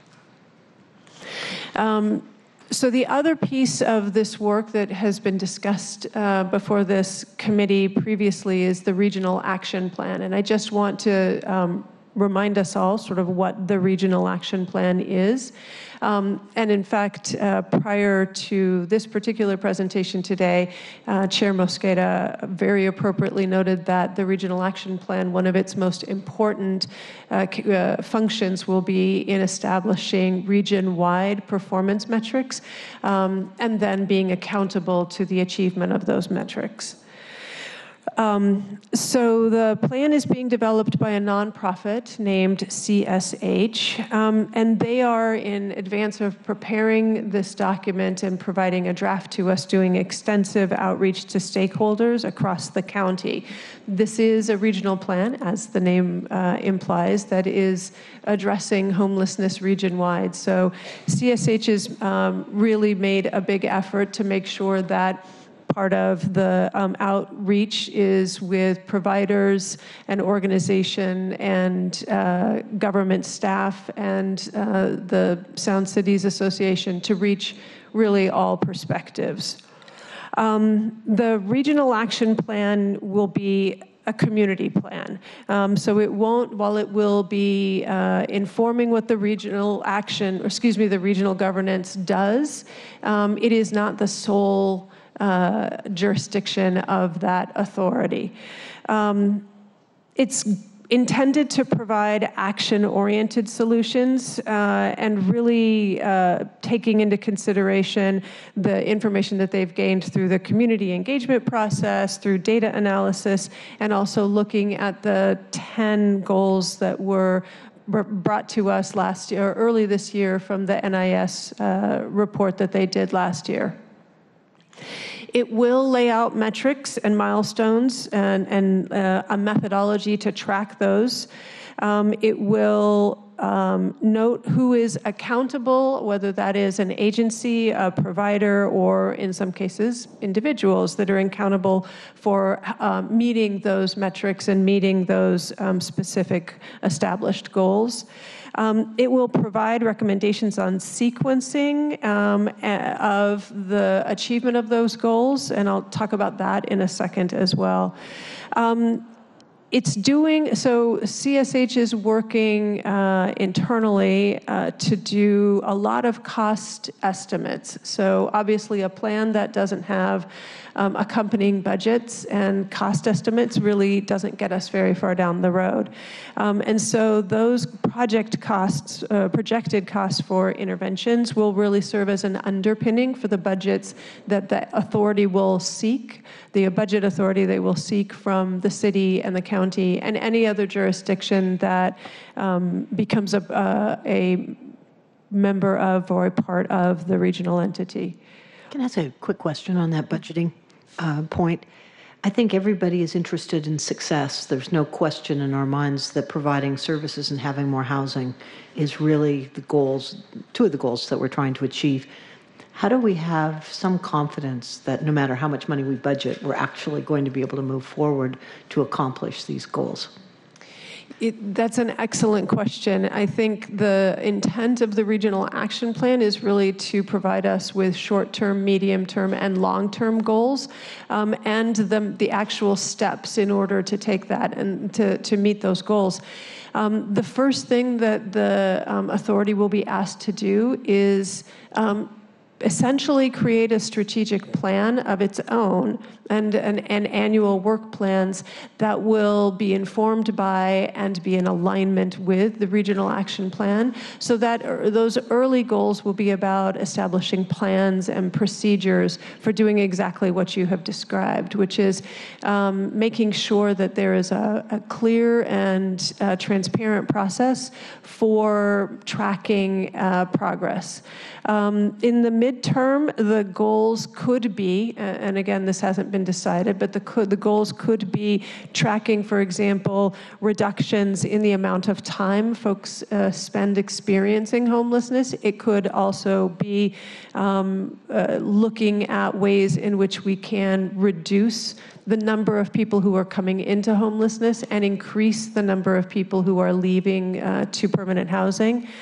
The long-term goals, I think, are really the North Star. And the long-term goals could be, for example, goals to achieve or make meaningful progress towards reducing homelessness among specific populations. This is an approach that communities take all across the country. It has many different names, but for example, there have been a number of campaigns, if you will, about reducing the number of folks who are youth or veterans or unsheltered, specific populations, so that they can be targeted, so that the progress towards achieving those goals can be tracked and tracked publicly. What we expect of the new authority is that, much in the same way that All Home has created a dashboards that both provide system-level analysis and metrics, but also dig down into the intervention level and program level, we would expect the authority to be able to do this. And because it will be a regional authority, to be able to carve out data as needed for the individual jurisdictions across the county. Great.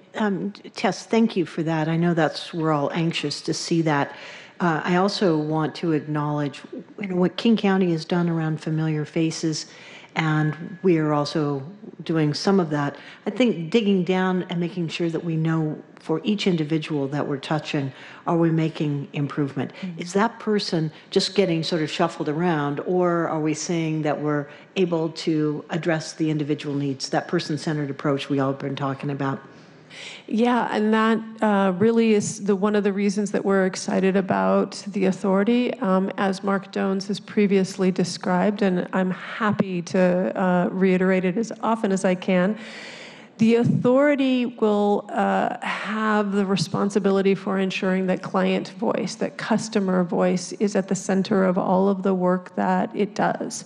And there's both the need to make sure that those people who are experiencing homelessness and who have prior experience with homelessness are a part of the authority. In addition, we know that there are populations who are disproportionately represented among homeless populations, and making sure that we are taking an equity lens and that the authority in every step of the work that it does is looking at both the needs of customers and that disproportionality, meeting the needs of customers and having meaningful impact on disproportionality will be critical for the success of the authority. Thanks. Thank you, Councilmember Bagshaw. Councilmember Herbold, any questions? Okay. I didn't mean to interrupt you. Did you have more? I was the one that interrupted, sorry. No, you're both okay, because actually that was the extent of the update that I wanted to give today. Okay. Tracy and Jeff, thank you both very much for being at the a high number of meetings that we've had, both internal to the city and with King County. Are there any other comments from you on terms of framing, next steps, If we could go to the time frame that was also outlined in the memo, any additional comments from you, things that you'd like us to have on our radar? So the only thing that's not showing up on that schedule is obviously the RAP needs to come back to the select committee for their consideration as well. The client group will see a draft of that in August, I believe, but I think we would expect that the select committee would also like to see a draft, and final draft, particularly as they consider the ILA and the charter. And I think we've talked enough about that so that we understand that that's planned. It probably just needs to be updated on the schedule there. Okay, that sounds Those very go helpful. hand in hand. Okay, so we will get that updated timeline to our council colleagues. I know we've seen it a little bit more built out time frame presented in the client group, so we'll share that with our council colleagues. I would love to check in with our central staff, with the council colleagues here and not here today, about the comment around potentially retaining the navigation team. To me, I think it just raises a few more questions that I haven't had the chance to ask you about, so potentially follow up with you afterwards about what that looks like and additional questions about the rationale. Great. Any other comments? Just one thank you. Obviously, you're doing so much work on this, and I really appreciate everybody at the table for just digging in. And we, of course, are working on a fast-tracked schedule because, as we've all talked about, a number of us aren't going to be here next year, and we would really like to see this move forward in 2019. Also, I just want to say thank you. You've been a fantastic co-chair. I appreciate working with you. And also, Councilmember Jeannie Cole-Wells and Rod Dembowski, Joe McDermott were with us last week when we got together from King County, and Nancy Bacchus from Auburn has been a wonderful co-pilot through all of this. And I just want to raise again that Sound Cities really wants to be involved. They would like as much as possible to be on the front end and not here at the tail end. Oh, by the way, this is it, and here it is. Mm-hmm. So if we can just reach out to Sound Cities as well as we're just keeping them informed of what's going on. Thank you. And thanks to Councilmember Up the Grove, too, for being there. Yeah, Councilmember Up the Grove was there as well. Thank you for that. And thank you very much for that presentation. I know there will probably be more questions as we get into the later part of the summer and as we carry out the timeline that's been presented. I want to make sure that everybody feels well informed, including not just council colleagues, but the public. Speaking of the public, we have the remainder of the time for public testimony. Thank you all for waiting. Thank you, Councilmember. No problem. Really interested to hear your feedback on what you potentially heard today as well. So we will go ahead and move into public comment. And Faride, if you could also give us a minute and a half on the timer, recognizing that we know folks have a lot to say and you may have written comments, so we're happy to accept those as well. Thank you. Thank you. And thank you all for being here, and I apologize for That's okay. We will pass on notes, and I know that it's available online. So the first three people to testify are Jerome Snell. I'm sorry, Jerome. Oh, no, it's okay. You tell me how to correct it. Thank you so much. And then behind you will be Aaron Goodman and then Janine Kulvacek. Thank you for the writing it out for me. I'm sure I need help with it still. Welcome. Good. Thank you for waiting for us. 1 second so that we can get you the full time. And thank you, Councilmember Herbold, for sticking around. We look forward to hearing from you. A minute and a half. You know what? Go ahead and make it 2. We'll try and get through everybody. Go ahead, sir. Yes. I just wanted to come here and share what I feel is the only solution to this homelessness problem.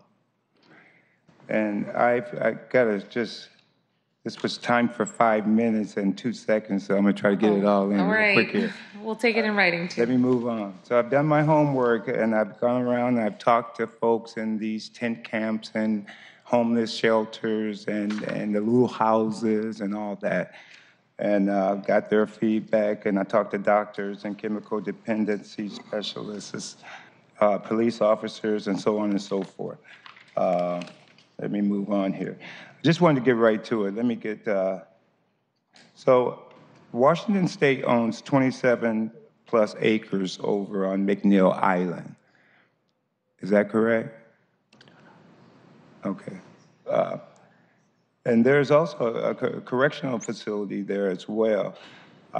We just need to do a little building, and I represent Our Life. Sorry, I'm jumping all over the place. We would like to build a drug addiction center there, and we would like to build a mental health center there, as well as a center for alcoholism and job training center. We also like to build housing for 20,000 people, and that's just green cots. That's just the same thing they have here, but in the circular motion. And the only difference is that we would have showers, we would have toilets, that kind of thing. And we would like to have a brand new ferry designed just for this purpose, and that is to transport large amounts of people, okay, to the island. Thank you, Jerome. I'm going to have to cut you off there, but we will happily take your written material because I know you put a lot of work into it. Oh my gosh, let me finish. I'm so sorry, sir. You owe me 3 minutes from last time. Let me finish. I am happy to let you conclude. How about a minute? How about a minute? We really need to have you conclude. If you have one more summary statement. Okay, one more summary statement. I won't go through the funding. I'll just say this. I would like to see Seattle and the state of Washington be the model for the nation and bringing back its lost brothers and sisters from drug addiction and bring them back to be productive citizens. I would like to see them connect and reconnect with family members and friends and stuff through the treatment program that we would set up over at McNeil Island. This is worth more than the riches that everybody is talking about here, okay? Thank you, Jerome. We're happy to take your summary statement. Aaron Goodman, followed by Jeannie Kovalchek, followed by Bruce Gorgel. Thank you. Aaron? Okay. Jenny? Did I say that wrong? Bruce? Hi, Bruce. I'm happy to take your summary as well when you're done. Thank you. Good afternoon, council members. My name is Bruce Gogol. I'm the elected Nicholsville head of security at Othello Tiny House Village. Othello was bum rushed by Low Income Housing Institute paid security on April 8, 2019, and they have occupied us ever since. We are on strike. In a recent interview with My Northwest radio reporter Carolyn Osario, Sharon Lee, director of the Low Income Housing Institute, described my testimony and the testimony of many other people from Nicholsville over the last 3 months as badgering. Other Lehigh management staff has told me that your response to our testimony was meaningless. Lehigh management at a recent camp meeting told residents that they would not negotiate with Nicholsville and in no way would they come to mediation. Their refusal to complete an MOU that is 95% finished is negligent considering the crisis in Seattle. It's time to end the stranglehold Lehigh has had not only on Nicholsville but you, council members. Sharon Lee is a coward who hides behind her organization's years of good work. She is using past success to cover up her present failures. HSD is responsible for allowing Lehigh to monopolize sanctioned encampments. HSD every step of the way has violated the city ordinance, ignored the director's rule, and as allies with Lehigh are guilty of many of the false allegations against Nicholsville. It is HSD who are bullies and have targeted the truth. It is they who have lied to the city council, the general public, and worst of all, themselves. Last Friday, Lisa Gustavson, an HSD staff person who worked under the sweep star Jackie St. Louis until he quit on Friday, told a share worker something very shocking. HSD staff person Lisa Gustavson told him that HSD was shutting down North Lake Nicholsville and would shut down Othello too if we didn't fire our staff person. For good measure, she told this share worker that HSD would never renew a contract with Share for indoor shelters if they didn't fire this specific staff person. On Friday, Nicholsville in writing offered another HSD staff person the opportunity to review all the bar paperwork at Nicholsville Othello, anytime and any place. That is the same offer that Director Sharon Lee has ignored. The reason is because it would disprove many of her allegations. Transparency she seeks is within her grasp, yet she has chosen to ignore it. It's time to end this disgrace and hold HSD and Lehigh accountable for their deception with audits and sanctions. The truth will be revealed whether it's badgered or not. Please insist on mediation between HSD, Lehigh, and Nicholsville. If they keep refusing, please expose both to sanctions. Thank you. Thank you very much. Peggy Holtz, followed by Jess Mayuk, followed by Heather Staples. And Peggy? Jess? Jess Smoke. Okay. Peggy? Do we have Peggy? Hi, Peggy. I don't know which one is better for me. That's great. Can you hear me? Good afternoon, council members. My name is Peggy Holtz, and I'm a Nicholsville founder and a volunteer. A month ago, we left these chambers excited and optimistic after your expressed support for mediation between Nicholsville, Lehigh, and HSD.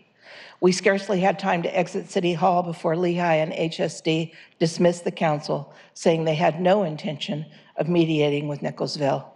A few days ago, we were told by a Share 2 worker who had met with HSD staffer Lisa Gustavson that HSD is planning to close Nicholsville Othello unless we fire a particular staff person. According to Gustavson, Nicholsville Northlake, which is running splendidly, by the way, will also be closed. How is this helping the homeless people who live there? I will remind you, too, that when HSD closed Licton Springs, Gustavson promised that everyone would get housing, and they did not, only about half of them.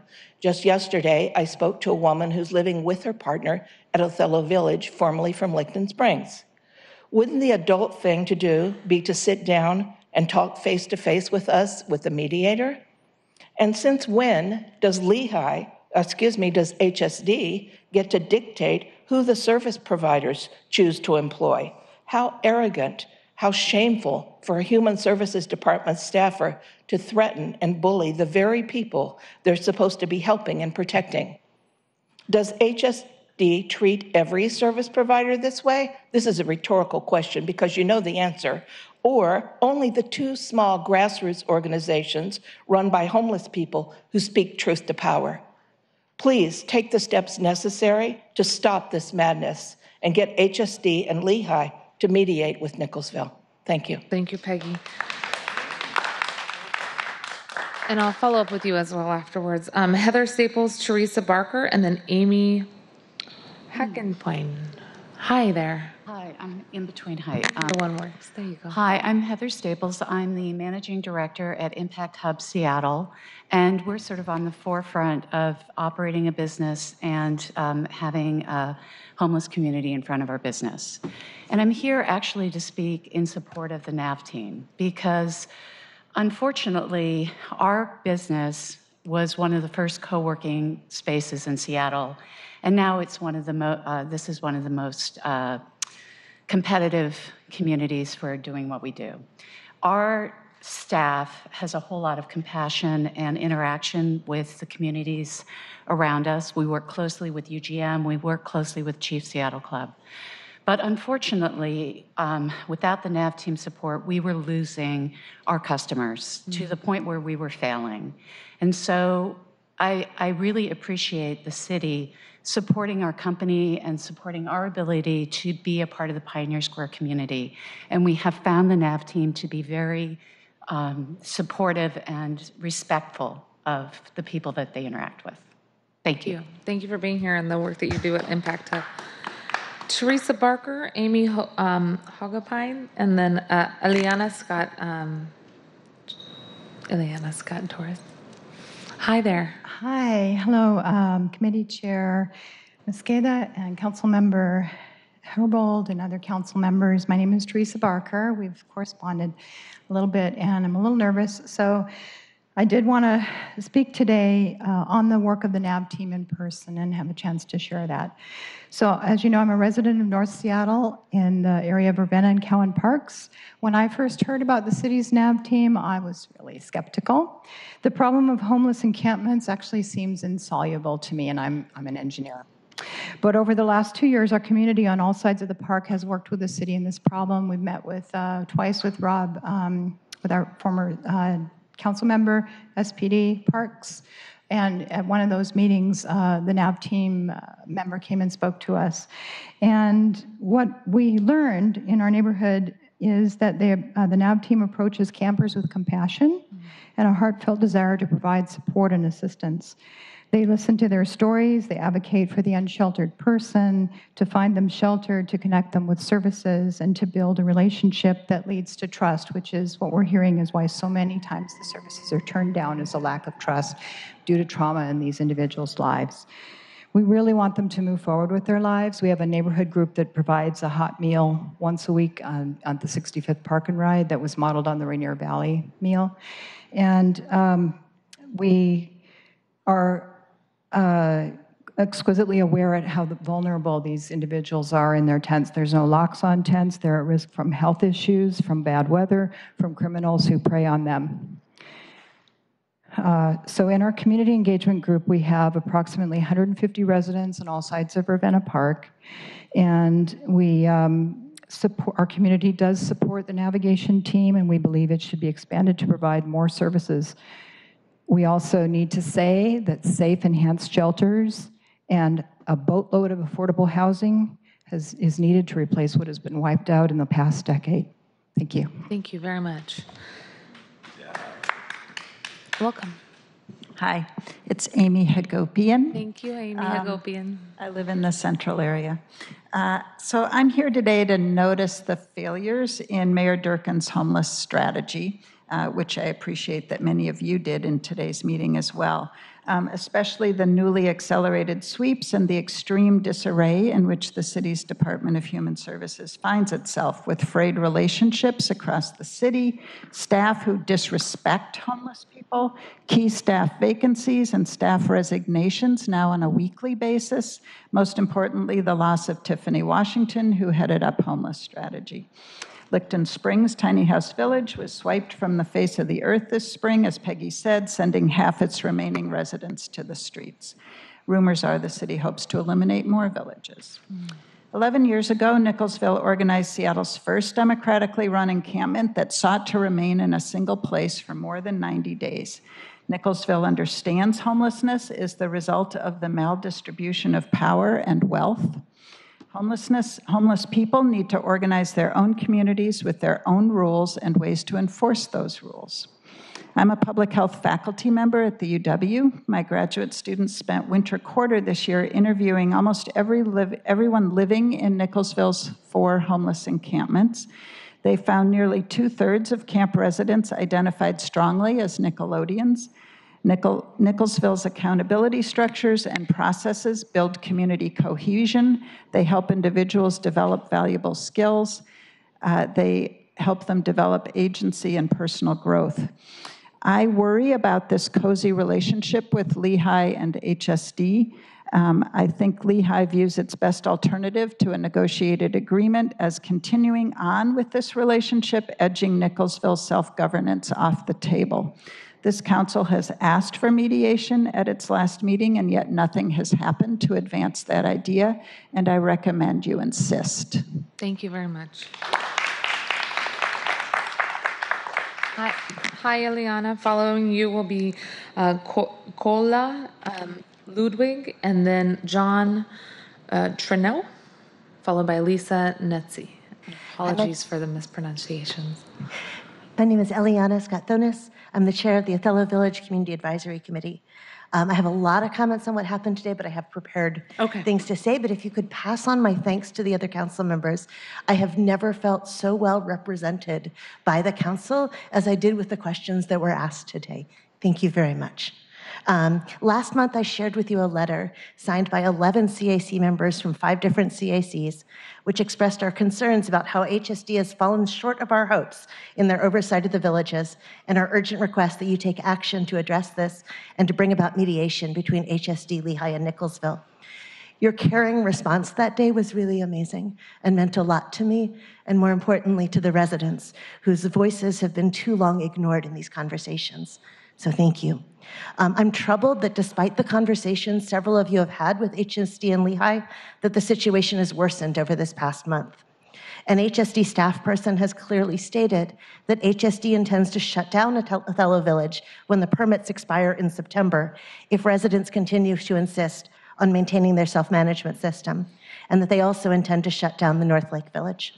In this homelessness crisis, shutting down branches of the city's most effective harm reduction option is a shocking disappointment. Lehigh has also chosen to publicly and privately scapegoat one Nicholsville staff person, erasing and disrespecting the voices and agency of the residents of North Lake and Othello villages. The picture they paint bears no resemblance to what I have observed. and I am very troubled that an agency responsible for serving the needs of so many vulnerable neighbors in a number of contexts is refusing to recognize the dignity and autonomy of these brave, determined folks. I believe the approach HSD has taken has encouraged these erasures and pressured service providers to ignore individual needs and voices in pursuit of tidy metrics and the appearance of progress. I urge you to identify what steps you can take in finding some just resolutions. We're eager to work with you on this, but need your leadership to move forward. Thank you. Thank you very much. Hi there. Hi, my name's Kolya. I'm from Seattle, but I currently live in Los Angeles. Pleased to address the remaining 2 council members who care to hear what Seattle thinks about this. So I came to this meeting with a couple fundamental questions, none of which were really answered. The first one, is the concern of the most marginalized people in Seattle more important than the desires of the most powerful people in Seattle? The folks who profit from the gentrification that causes homelessness. That question wasn't answered. In fact, gentrification was never brought up. What we saw today was a discussion of how to manage the fallout from gentrification. So until everyone on the council is willing to make a personal sacrifice to challenge and limit the power of people who cause gentrification and profit from it, we won't address the issue of homelessness.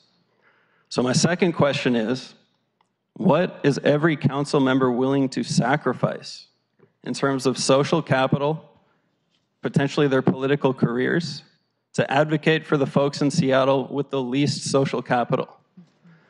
To that end, I actually propose a new metric for the online evidence-based dashboard. Number of relationships you have lost or tarnished because you have upset powerful people while advocating for homeless people. And you could operationalize that through number of angry emails you've received, or loss of contacts, people no longer answer your calls, things like that. Just something to think about as you go forward. Thank you. Thank you. Thank you for your testimony. John, followed by Lisa. Hi, John.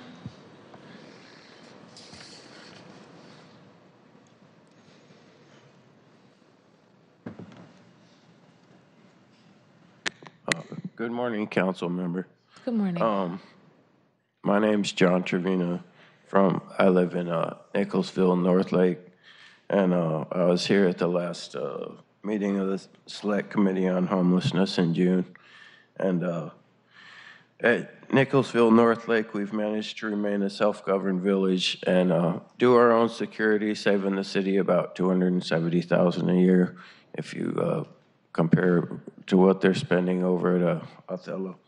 So you guys have already heard about the HSD, the rumors going around about shutting down North Lake and the non-compliant Nicholsville villages. So and Sawant addressed mediation earlier, which we appreciate, but it just seems like HSD and Lehigh are going to run out the clock till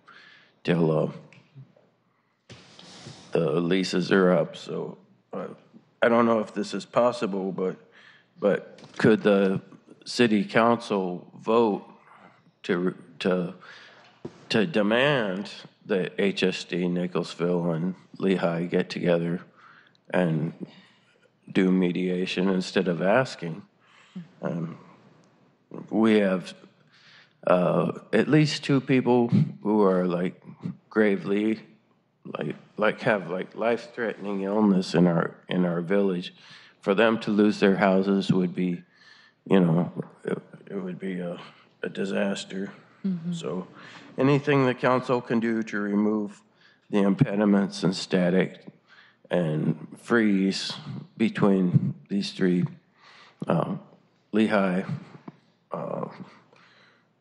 HSD, and Nicholsville, and get this done. It would make our lives a lot happier, so thank you. Thank you. Thank you for your testimony.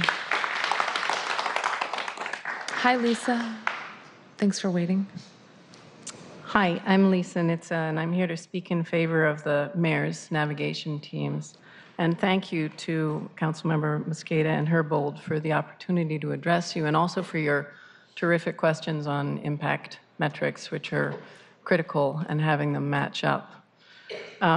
I'm here representing Nitza Stegan, a real estate developer and property manager with a history in Soto and Pioneer Square. We own and manage the Starbucks Center and restored Union Station and Merrill Place, restored the Cadillac Hotel, and we're founding members of the Soto BIA and the Alliance for Pioneer Square. And we've always had a commitment to investing in neighborhoods and working collaboratively with neighbors on public-private partnerships and addressing issues facing the neighborhood in order to support safe, healthy, and thriving areas. We, on June 14th, purchased property at 3rd and South Washington in Pioneer Square, an abandoned lot and building, and we're putting in 80 units of workforce housing and a retail entity there. And we break ground this summer and open in 14 months, so as many as 160 residents will be coming and going starting a year from now in that area, along with having a retail store operating in the first floor. So I wanted to thank the mayor for stepping up the navigation teams, which have led to significant health and safety improvements in that area, accessible sidewalks with obstructions removed, and accessible roadway for driving with obstructions removed, and garbage cleanup, which I think are going to be very helpful to increasing the health and safety of that area. We're looking forward to working with our neighbors to collectively and collaboratively address the needs of the area, along with the city, by taking a systems change approach that results in long-term health and stability and vibrancy and safety in the area for all. Lisa, and ongoing work of the NAV team is essential to bringing this about. Thanks. Thank you. Thank you for being here, and thank you for your testimony and waiting. I want to thank everybody for staying and testifying, and if folks do have written comments or you want to send us something later, really appreciate you doing that. I don't see anybody else running to the microphone. Okay, sir. We'll go ahead and have you, and then you'll be our last person to testify. David Haynes, I just want to point out that the Find It, Fix It app is being promoted by the cops around the city to bypass the 9/11 calls, because being poor is not a crime, yet it's being treated like a crime. And we need to address that. But the thing is like when the emphasis patrols are going through, which is also proof of the war on the poor, they don't seem to have outreach. You know, they're really, it's like, and the city council, I believe, made a law that said, if you're an individual, not 3 people in a tent encampment, you don't get the same notification or even a 24-hour notice. So if you go to the store, to the bathroom, whatever, you come back, your stuff's gone. There's no outreach there. And I know that that deputy mayor said that when the emphasis patrols come along and start scaring people away, he says, well, we can call the navigation for you, but that navigation is not going with those emphasis patrols. A lot of times those people are like, that's it, I want nothing to do with it. But the thing is, you can use the data to manipulate perceived success, but it doesn't address the subhuman shelters and services. And anyway, that's the thing. Thank you, David. That's very helpful. And if you could just pull the microphone a little closer to you, that one that's closest. Do it, but Okay, we got it for you. I just want to say one quick message. As you put together this new whole committee here in King County, please do not forget those with current lived experience. Involve us, include us, not a PhD that was homeless 20 years ago, but people who are living here in Seattle now that have experience with the NAV teams and other teams, as I have experience. Include us, and don't forget about that, because sometimes a project or program or something comes on and it looks great, sounds great, but for someone who's living in their car and a car program comes around, it just doesn't work, it's not going to work. So include us. Thank you very much. Excellent point. Thank you. So that concludes our public testimony today. Thank you, Councilmember Herbold, and all of our other council colleagues who were here. Just a public service announcement, the next select committee meeting on homelessness and affordability will be on August 12th at 10:30. following council briefing. And thank you, Faride, for chairing for us today and all your good work.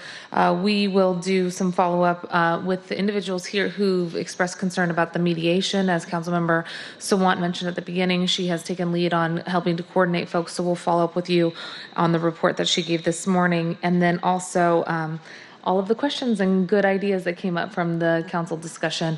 We'll make sure to circulate that and provide it to the public as well. With that, today's meeting is adjourned. Thank you all so much.